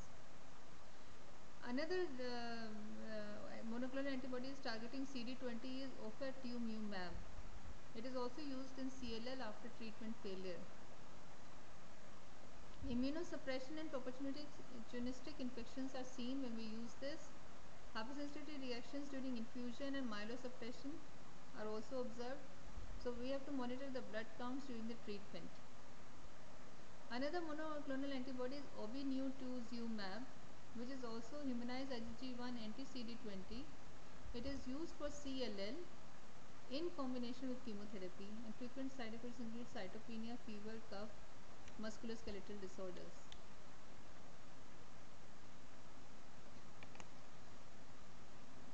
Alemtuzumab is targeting the CD52 antigen. It is used in CLL and multiple sclerosis. Dinutuximab is again anti-GD2, and daratumumab, which is targeting CD38, is used in multiple myeloma in combination with lenalidomide or bortezomib. Elotuzumab, which is targeting CD319, is also used in multiple myeloma. So after discussing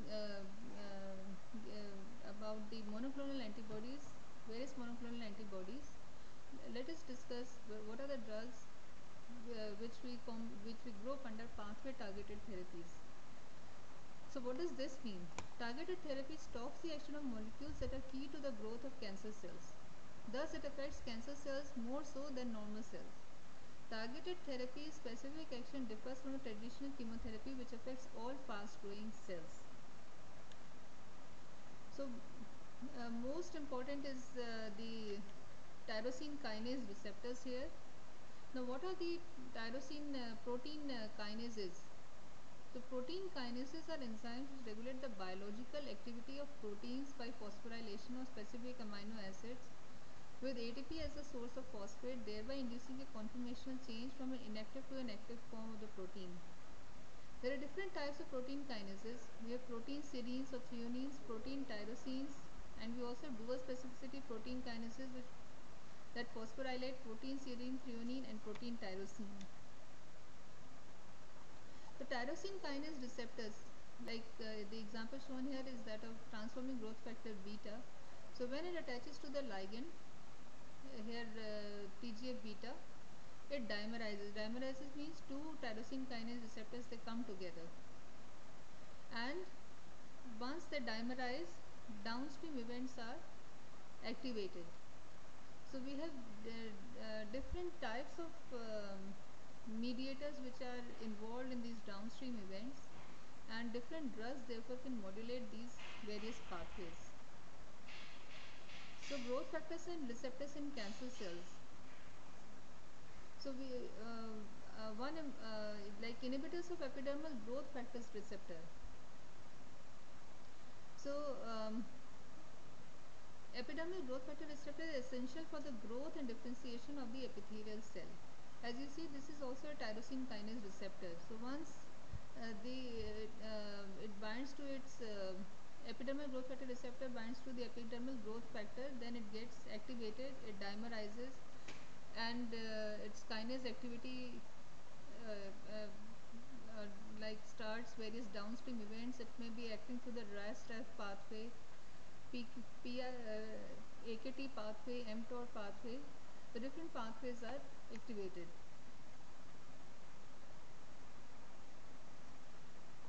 So again, this is the same diagram again displaying that what are the various drugs which can modulate the protein tyrosine kinase inhibitors of epidermal growth factor receptors. We can have monoclonal antibodies like cetuximab, panitumumab, which are acting and preventing the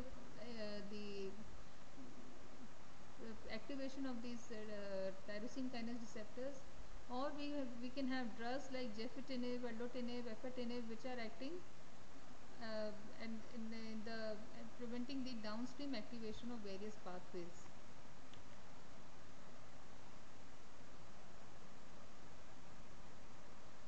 For instance, erlotinib is a drug which is a reversible inhibitor of EGFR tyrosine kinase, and it competitively inhibits ATP binding at the active site of kinase.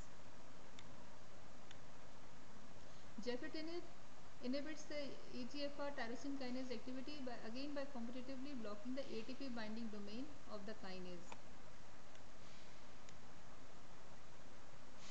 Afatinib is also another drug which is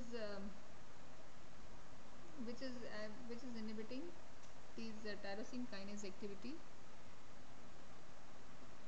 Similarly, osimertinib, and we have also monoclonal antibodies which I mentioned, like cetuximab, which is a recombinant chimeric human mouse IgG1 antibody which binds to the extracellular domain 3 of EGFR and prevents ligand dependent signaling and receptor dimerization, thereby blocking cell growth and survival signals. Now we are not discussing these in details, but another antibody is panitumumab, acting similarly like cetuximab.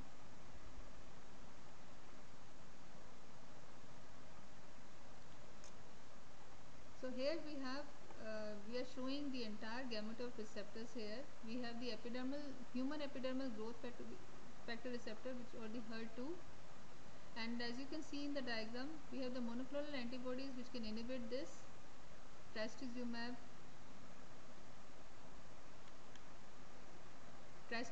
which is a monoclonal antibody which binds to the extracellular domain of HER2, inhibiting the hetero and homodimerization and signal transduction.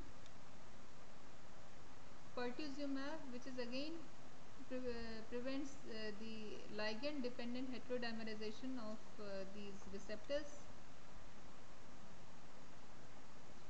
And we have drugs like lapatinib, which is an which is an inhibitor of the EGFR and HER2 tyrosine kinase. So another group of receptors in this category, in the tyrosine kinase category, are the platelet-derived growth factor receptors, PDGFR. Here, these are mentioned here as platelet-derived growth factor receptors.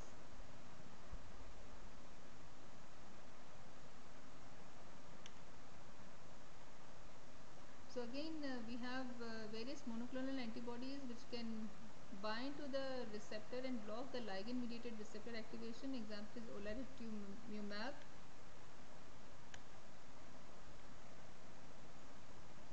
And after this, we have other drugs which are acting on the intracellular protein kinases, like the inhibitors of the RAF kinase. This is a RAS-RAF pathway, and we have drugs which will inhibit.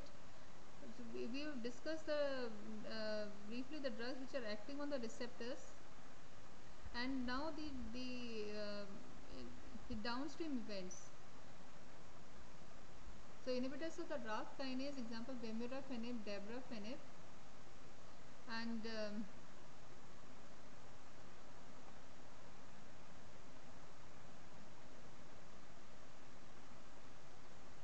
so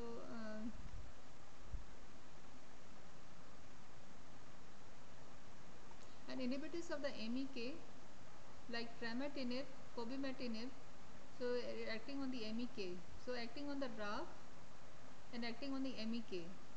We are not discussing these drugs in detail, just giving the site of action of these drugs. So tramatinib is inhibitor of RAF kinase, and cobimetinib again inhibitor of the MEK protein kinase activity. So these are the downstream inhibitors. Then we have inhibitors of JAK1 and JAK2. So the tyrosine kinase receptors which are acting via the JAK-STAT pathway. So we have drugs which will inhibit the JAK-STAT pathway, like ruxolitinib, which is an analog of ATP that inhibits the protein kinase activities of JAK1 and JAK2. Then we have another drugs which are cyclin dependent kinases, CDK4/6 inhibitors, and these drugs modulate the intracellular signaling during cell cycle progression. So this is the site of action for the cyclin dependent kinase inhibitors.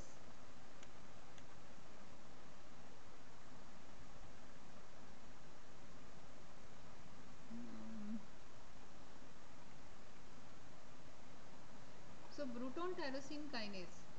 So this BTK protein tyrosine kinase plays an important role in the function of B cells, and the pH domain of the BTK binds to the phosphoinositol phosphate 3. So the BTK PIK3 phosphorylates PLC,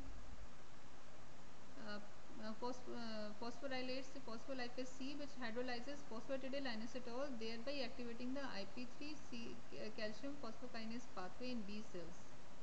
So a BTK inhibitor is going to be inhibiting this. So this is an important drug, ibrutinib, which was also mentioned in the previous discussion. So it is a small molecule inhibitor that inactivates the BTK through covalent binding to cis 481 near the ATP binding domain.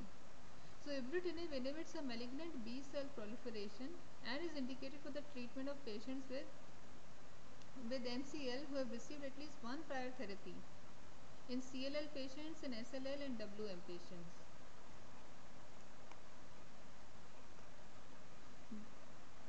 Neutropenia, fever, thrombocytopenia, hemorrhage, anemia, diarrhea, nausea, musculoskeletal pain, rash and fatigue are the common side effects. Onset of hypertension has been observed within less than a month and after 2 years after the start of ibrutinib treatment. Atrial fibrillations are also observed in up to 7% of patients. Even malignancies may occur in up to 16% of patients. Most of them are non-melanoma skin cancers. Then we have inhibitors of the BCR-ABL kinase. So here it is a BCR-ABL kinase. So a single molecular event, the Philadelphia chromosome translocation T922 leads to expression of ABL and BCR. This fusion generates a constitutively active protein kinase BCR-ABL, resulting in continuous and uncontrollable cell division. BCR-ABL drives the malignant phenotype of CML. So inhibitors of the BCR-ABL kinase include imatinib, dasatinib and nilotinib. So imatinib, nilotinib, they bind to a segment of the kinase domain that fixes the enzyme in a closed or non-functional state, in which the protein is unable to bind its substrate, phosphate donor, ATP.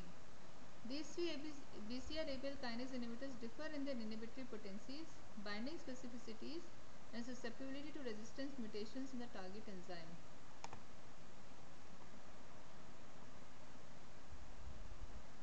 So imatinib shows therapeutic benefits in patients with chronic phase CML and GIST, and a subset of patients with mucosal or acral lentiginous melanoma and chronic myelomonocytic leukemia.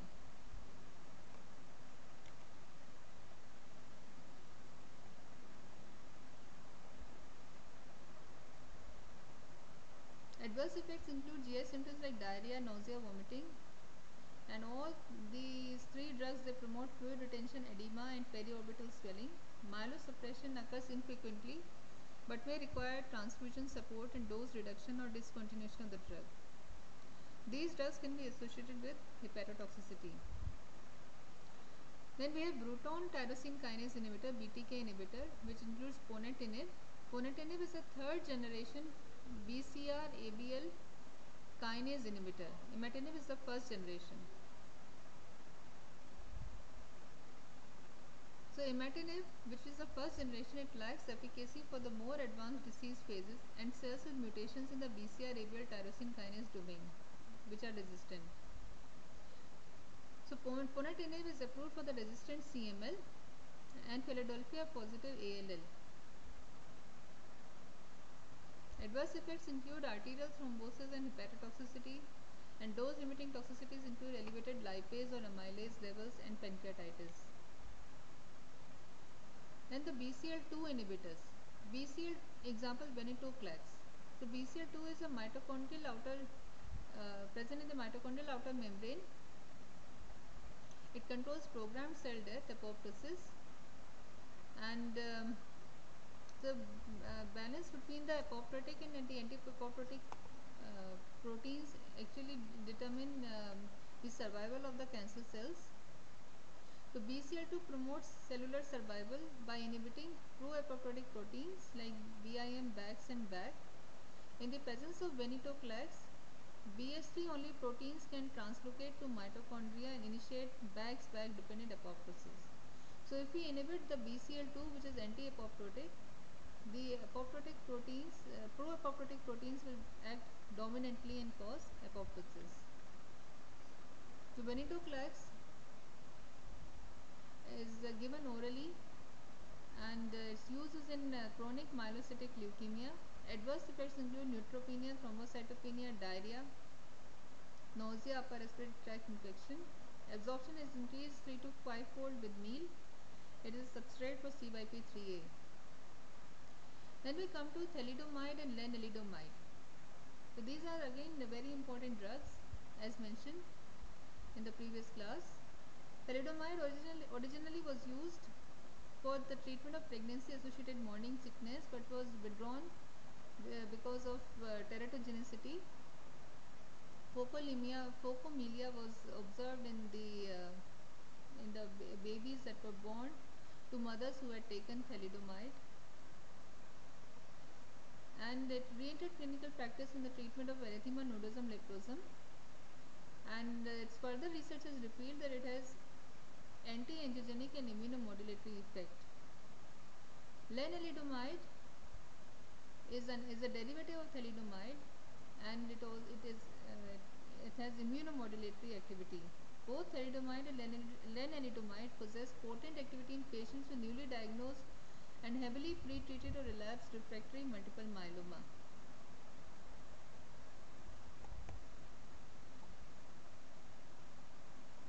So thalidomide, they have a direct effect on the tumor cells, causing growth arrest or apoptosis. They also inhibit the addition of cells to the bone marrow stromal cells due to the reduction of IL-6 release, and they also cause decreased angiogenesis due to inhibition of cytokine and growth factor production release, and also enhance T cell production of cytokines such as interleukin 2 and interferon gamma, which increase the number and cytotoxic functionality of NK cells. So thalidomide is absorption of the GI tract is slow and highly variable. It binds to plasma proteins, and thalidomide and its metabolites are excreted in the urine.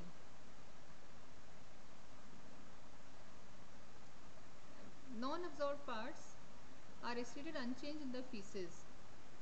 So in comparison to thalidomide, dose adjustment is much more required in case of renal failure for lenalidomide. Thalidomide is used in newly diagnosed multiple myeloma, relapsed or refractory or pre-treated multiple myeloma. Lenalidomide is used in again multiple myeloma, myelodysplastic syndrome, and chronic lymphocytic leukemia. Side effects include sensory neuropathy, and teratogenicity is of course there, so it should be definitely, it's contraindicated in pregnancy. It can cause sedation and fatigue and constipation. Sedation is enhanced by alcohol, barbiturates. Lenalidomide also causes bone marrow function suppression and leukopenia, and rarely hepatic and renal toxicity. Tumor lysis in some patients with CLL may lead to lymph node swelling and tumor flare. Therefore, start at the lower dose in patients with CLL. It also downregulates CD20, a target for monoclonal antibody therapy. In contrast to thalidomide, this is the advantage. It causes little neuropathy, sedation or constipation, and there is lack of teratogenicity. Dose reduction is recommended in patients with reduced renal function with lenalidomide. So, the antibodies targeting cell surface antigens. So, we have already discussed rituximab, that it is anti-CD20, that it is used in non-Hodgkin's lymphoma, in CLL, and rheumatological and other autoimmune disease. We have already discussed this. Other antibodies, monoclonal antibodies like ofatumumab and obinutuzumab. And alemetuzumab, which is a CD52, anti-CD52 is used in CLL and multiple sclerosis. So, thank you, and if there are any questions, you can come and discuss later. Thank you.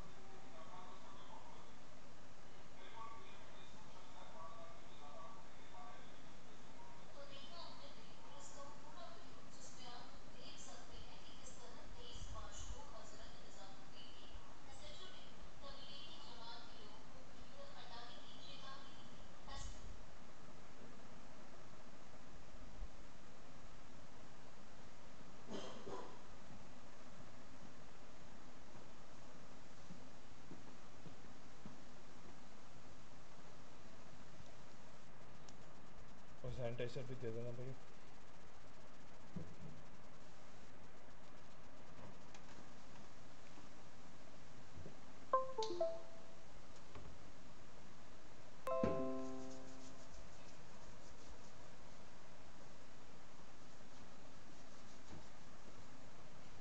ये MBBS वाला है sir ये? हाँ first वाला है MBBS malignant mount. इसको copy करना है ओपन करना है? आपके ऊपर है जो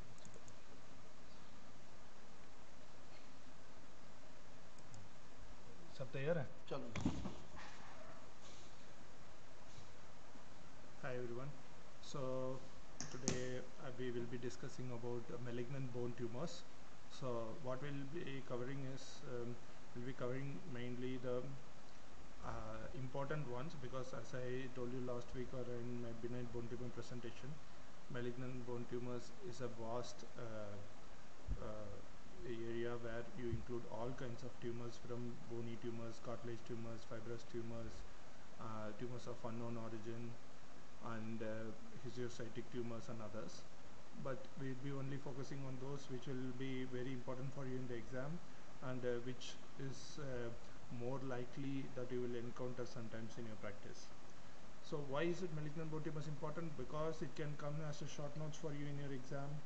It will be tested in your MCQs for your practical case presentation in your final year MBBS. There is a possibility that you will be discussed about malignant bone tumors, because this can come as a short case. Obviously you will be involved in the patient care of these some of these patients during your further clinical practice, and that's why it's important to know about this. So the way I have structured this presentation today, I will take you through different cases, and at the end of a case we will have a learning point or how that case was managed, and then we try to understand the malignant bone tumors from that. That's how I have structured it. But if you have any more suggestions, you are welcome to let me know. So first case, this is an 18-year-old male who sustained injuries to his right thigh following a fall from bike. There was a past history of pain in the right knee, which the treating surgeon did not take into account, and he was taken to a local hospital where he was x-rayed and underwent surgery. See, this was the x-ray which was done. As you can see, somebody has put a nailing for a possible spiral fracture of the middle third of the femur. But as you can notice that in the distal part, there is something which is not very usual here. These are old x-rays, means these x-rays were taken a little bit later than x-ray than the surgery. You can see the screw has actually backed out. Very poorly done procedure. But what we need to know more is the surgeon has completely missed the lesion which was in the distal part of the leg, and which turned out to be a malignant bone tumor. Before going into the bits of it, the first learning point for you here is any patient with trauma, before you fix any fracture, you need to x-ray one joint above and one joint below. If you do not do that clearly, you might end up causing a great amount of morbidity to this patient. So what will happen if you kind of do a nailing for osteosarcoma? This is an osteosarcoma if you don't know. So as you can see, there are multiple multiple sundry appearance of osteoids deposited in the extracortical area of the bone. So the lesion is typically arising from the metaphysis, and there is also a little bit suggestion of a Codman triangle here, although it's not very clear in this x-ray. So what next? Any patient who have a suspected osteosarcoma, we need to do a staging workup.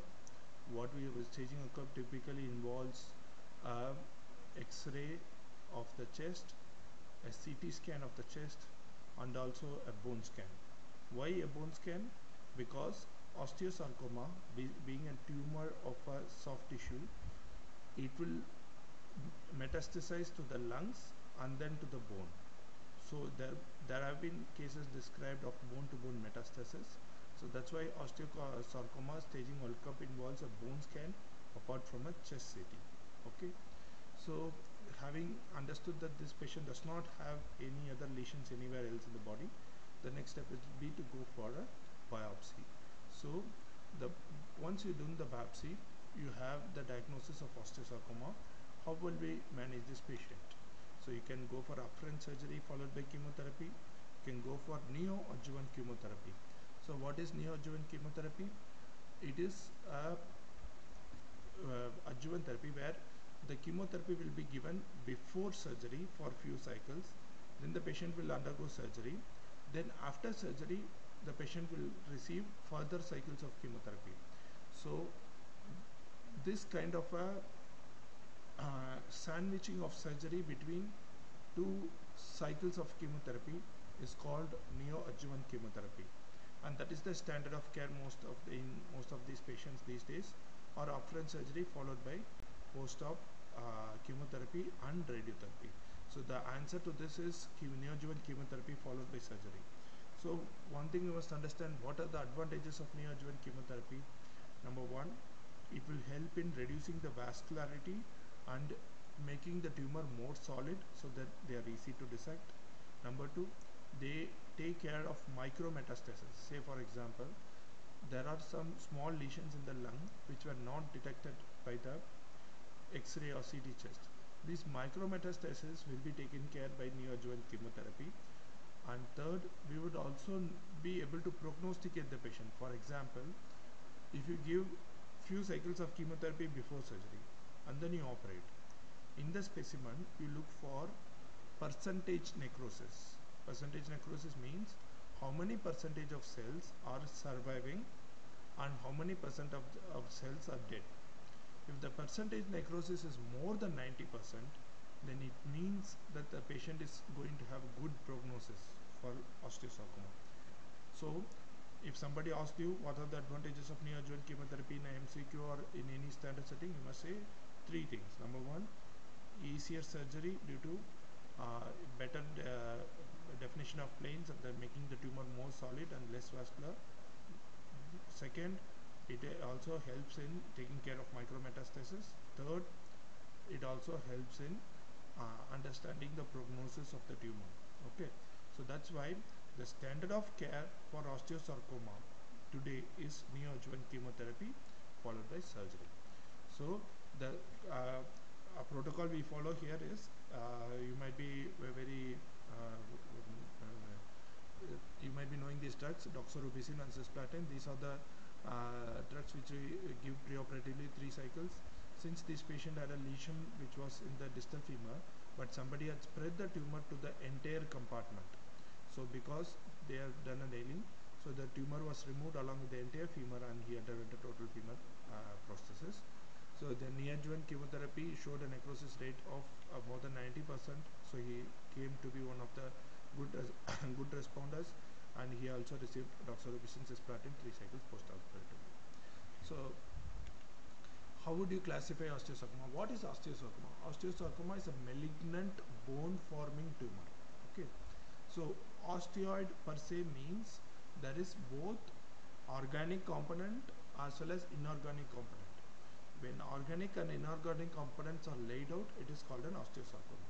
Okay, so majority of these bones are woven bone, means these bones do not look as mature as a lamellar bone which is found in adults. So in an adult patient, if you have a bone forming neoplasm, most commonly it is an osteosarcoma. So the age group for osteosarcoma is 10 to 20 years of age commonly, usually in the teenage, but we also have a second peak when the patient is more than 60 years of age. Why is this second peak? Because there is a different entity called a secondary osteosarcoma. For example, osteosarcoma associated with Paget's disease. So these entities are common only in the older age. So that's why osteosarcoma is known to have a bimodal distribution with respect to age group. Okay, so how would the patient present? The patient usually has a pain followed by swelling. Okay, and what are the different types of osteosarcomas?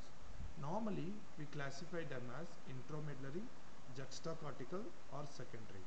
So all intramedullary lesions are high grade unless proved otherwise. So you have a primary high grade intramedullary osteosarcoma, which is a conventional osteosarcoma as we put it, Then you have a telangiectatic variety where you have multiple aneurysmal bone cyst like areas, or you have a small cell variety which usually have a worse prognosis. On the other side, we have something called a low grade intramedullary osteosarcoma, which is very rare. Juxtacortical osteosarcomas, these tumors do not involve the medullary cavity much, rather they sit on the surface of the bone. Okay, so they can be either parosteal, which has the best prognosis, or there can be periosteal, which are intermediate grade tumors. Very rarely you can also have high grade surface osteosarcomas. Secondary osteosarcomas, as I said, osteosarcoma shared with Paget's disease, post-irradiation osteosarcoma, are occurring in other skeletal neoplasm. For example, fibrous dysplasia converting to osteosarcoma. Okay. So this is a typical radiograph or the specimen picture of a parosteal osteosarcoma. You can see there is a bone forming lesion which sits on the surface of the bone, but as you can see there in the radiograph, you can see a clear plane between the tumor and the host bone or the parent bone. So this sign is called a string sign. Okay, and this is the typical sun ray appearance of a normal high grade conventional osteosarcoma. So high grade conventional osteosarcoma can be again divided into osteoblastic, chondroblastic or fibroblastic depending upon the amount of bone or amount of cartilage or fibrous tissue within the tumor. And this is the typical Codman-Lang triangle. This again is a telangiectatic osteosarcoma. As you can see, the patient is skeletally immature, and you can see the Codman angle is actually a layer of subperiosteal new bone formation deposited beneath the periosteum, which is elevated by the tumor. Okay, so if you have something like this, this is called a Codman angle or a Codman triangle. Okay, so by now we understand what is osteosarcoma. It's a bone forming malignant neoplasm. What is the age group? What is the X-ray appearance? Sunburst appearance, Codman angle, and what is the how do we go to manage these patients? We do to do staging workup followed by biopsy, and what is the treatment involved, which is neoadjuvant chemotherapy followed by surgery. Okay, so we move to the next malignant neoplasm, which is Ewing sarcoma. Sorry, chondrosarcoma. Here you can have a 40-year-old male. As you can see here, the age group is more higher, presenting with swelling in the gluteal region for 9 months. Okay, so you can see here, this is how the patient will present.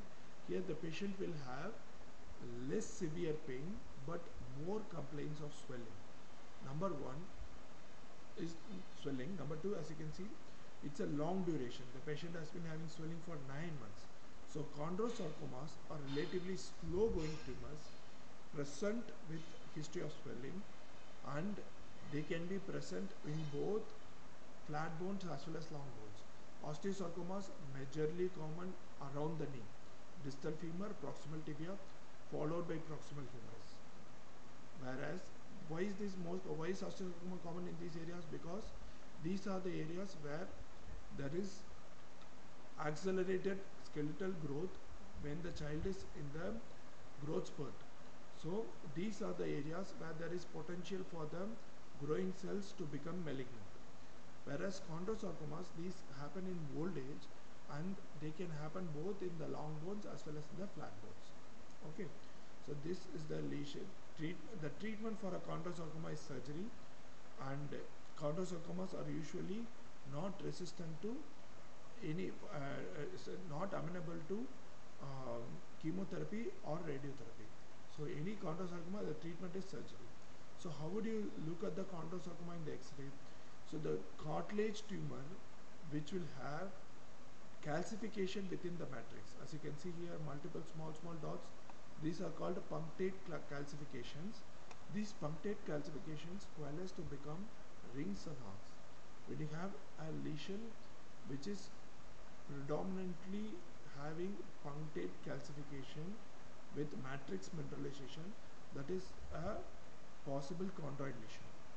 And when the lesion becomes malignancy, the tumor will cross the boundaries of the bone and it will result in extraosseous soft tissue marks. Okay, And these are the different ways by which a chondrosarcoma can present. This is a proximal femur, and that was a finger chondrosarcoma, which was found in the phalanx. And here you have a distal femur chondrosarcoma arising out of an enchondroma. So if you leave an enchondroma for lifetime, some of these enchondromas can convert into chondrosarcomas. Okay, so chondrosarcomas typically of older age group, surgery is the treatment of choice. Okay, so now we move to the third common, most common tumor, which is the Ewing sarcoma. So Ewing sarcoma, the typical age group is 5 to 15 years. It's a 9-year-old child presenting with pain and swelling in the left thigh for 5 months, and it's a diffuse swelling. Okay, so we did all the skeletal workup like what we did for an osteosarcoma. So what we need to know about Ewing sarcoma is this tumor is belonging to a class of tumors called round blue cell tumors. They have a homogeneous matrix of round blue cells, and majority of the differential diagnosis for Ewing sarcoma will be small cell variant of osteosarcoma or a lymphoma.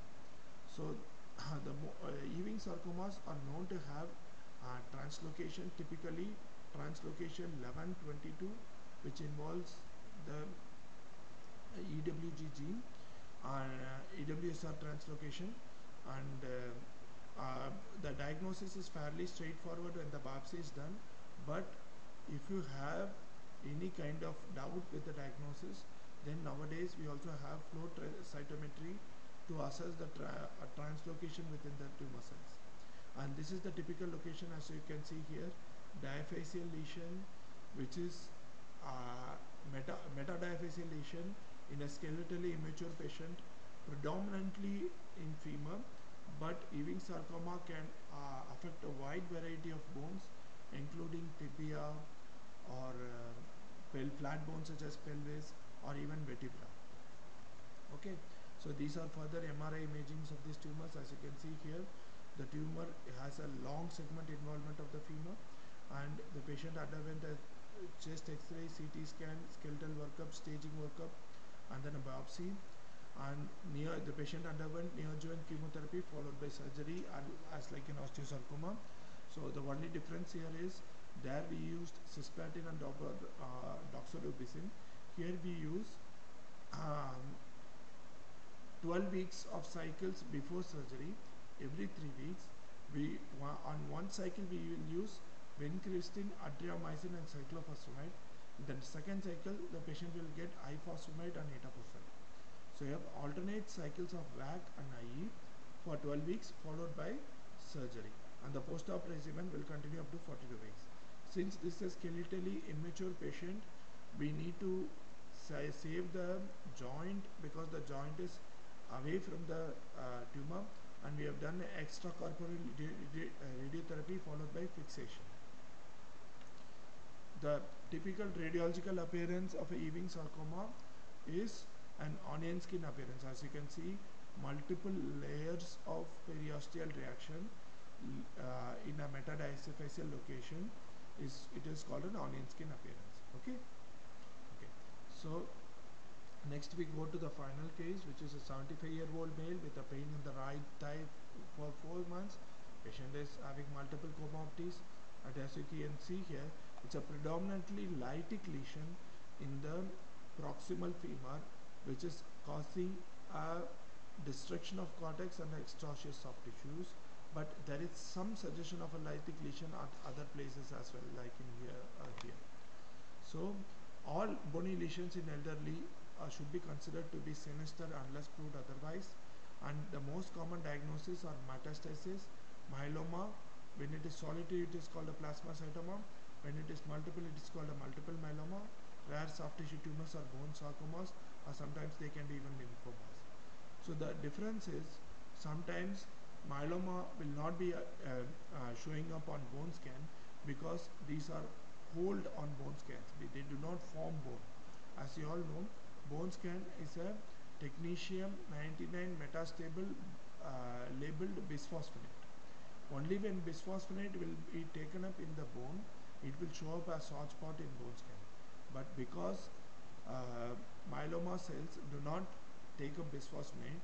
Majority of the bone scans can be negative in multiple myeloma, so you might have to go for a PET scan, which will also help in the differential diagnosis of metastasis.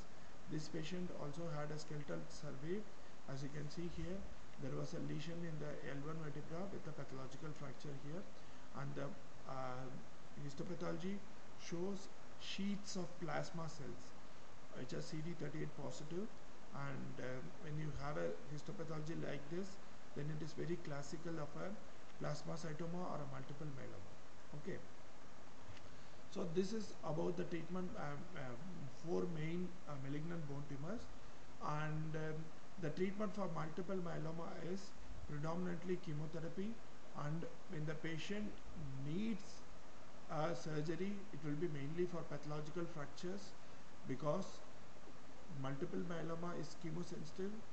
We do not actually need surgery for eradication of disease. The only indication for curative surgery in multiple myeloma is when you have a solitary plasmacytoma without any systemic disease.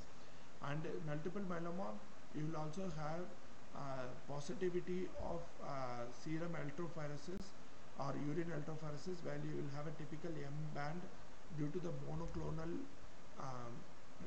gamma globulins which is present in the blood, and they also have elevated ESR, deranged renal functions, and high calcium levels, and these need to be taken care when the patient is administered chemotherapy.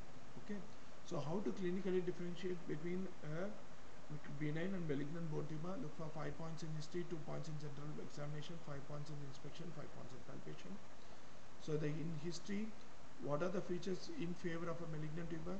You will have a pain followed by swelling, the duration will be short, the patient will have loss of function, you will have symptoms suggestive of metastasis, and there will be history of chemotherapy. And in general examination, you might have multiple swellings at other parts, or you will have symptoms suggestive of metastasis.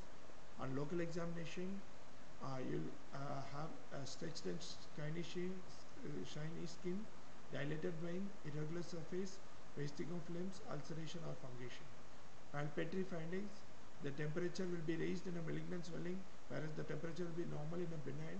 There will be significant tenderness, the margins will be ill-defined, the swelling will have variable consistency, and there is adherence of skin to the underlying swelling. That is, the skin is not pinchable. We look for two other points. The joint mobility will be restricted in the malignant swelling, and sometimes you will have distal neurovascular deficit. So you have, when you cross this, the examiner will ask you whether you opt for limb salvage surgery or amputation. So the idea of limb salvage surgery is every patient with tumor of the extremity should be considered for limb salvage surgery. The tumor can be removed with an adequate margin, and the resulting limb is worth saving. There is no justification of limb salvage surgery based only on prognosis. Okay, so what we look for is acceptable degree of function, a good cosmetic appearance, minimal amount of pain, and durable enough to withstand the normal activities. So the only contraindication for limb salvage surgery, which again is an indication for amputation, is neurovascular encasement, displaced pathological fracture, fungating tumors or infected wounds, or recurrence of a malignant tumor. Metastasis is not a contraindication. Thank you very much.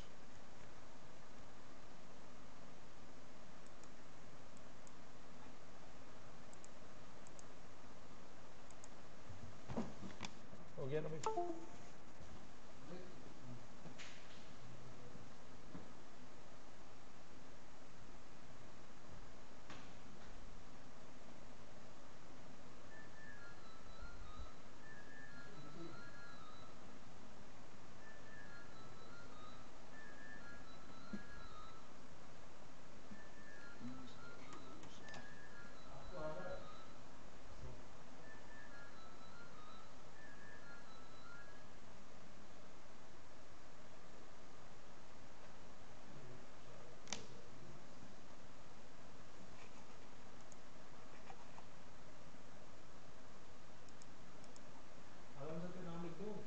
हाँ कोई नहीं sir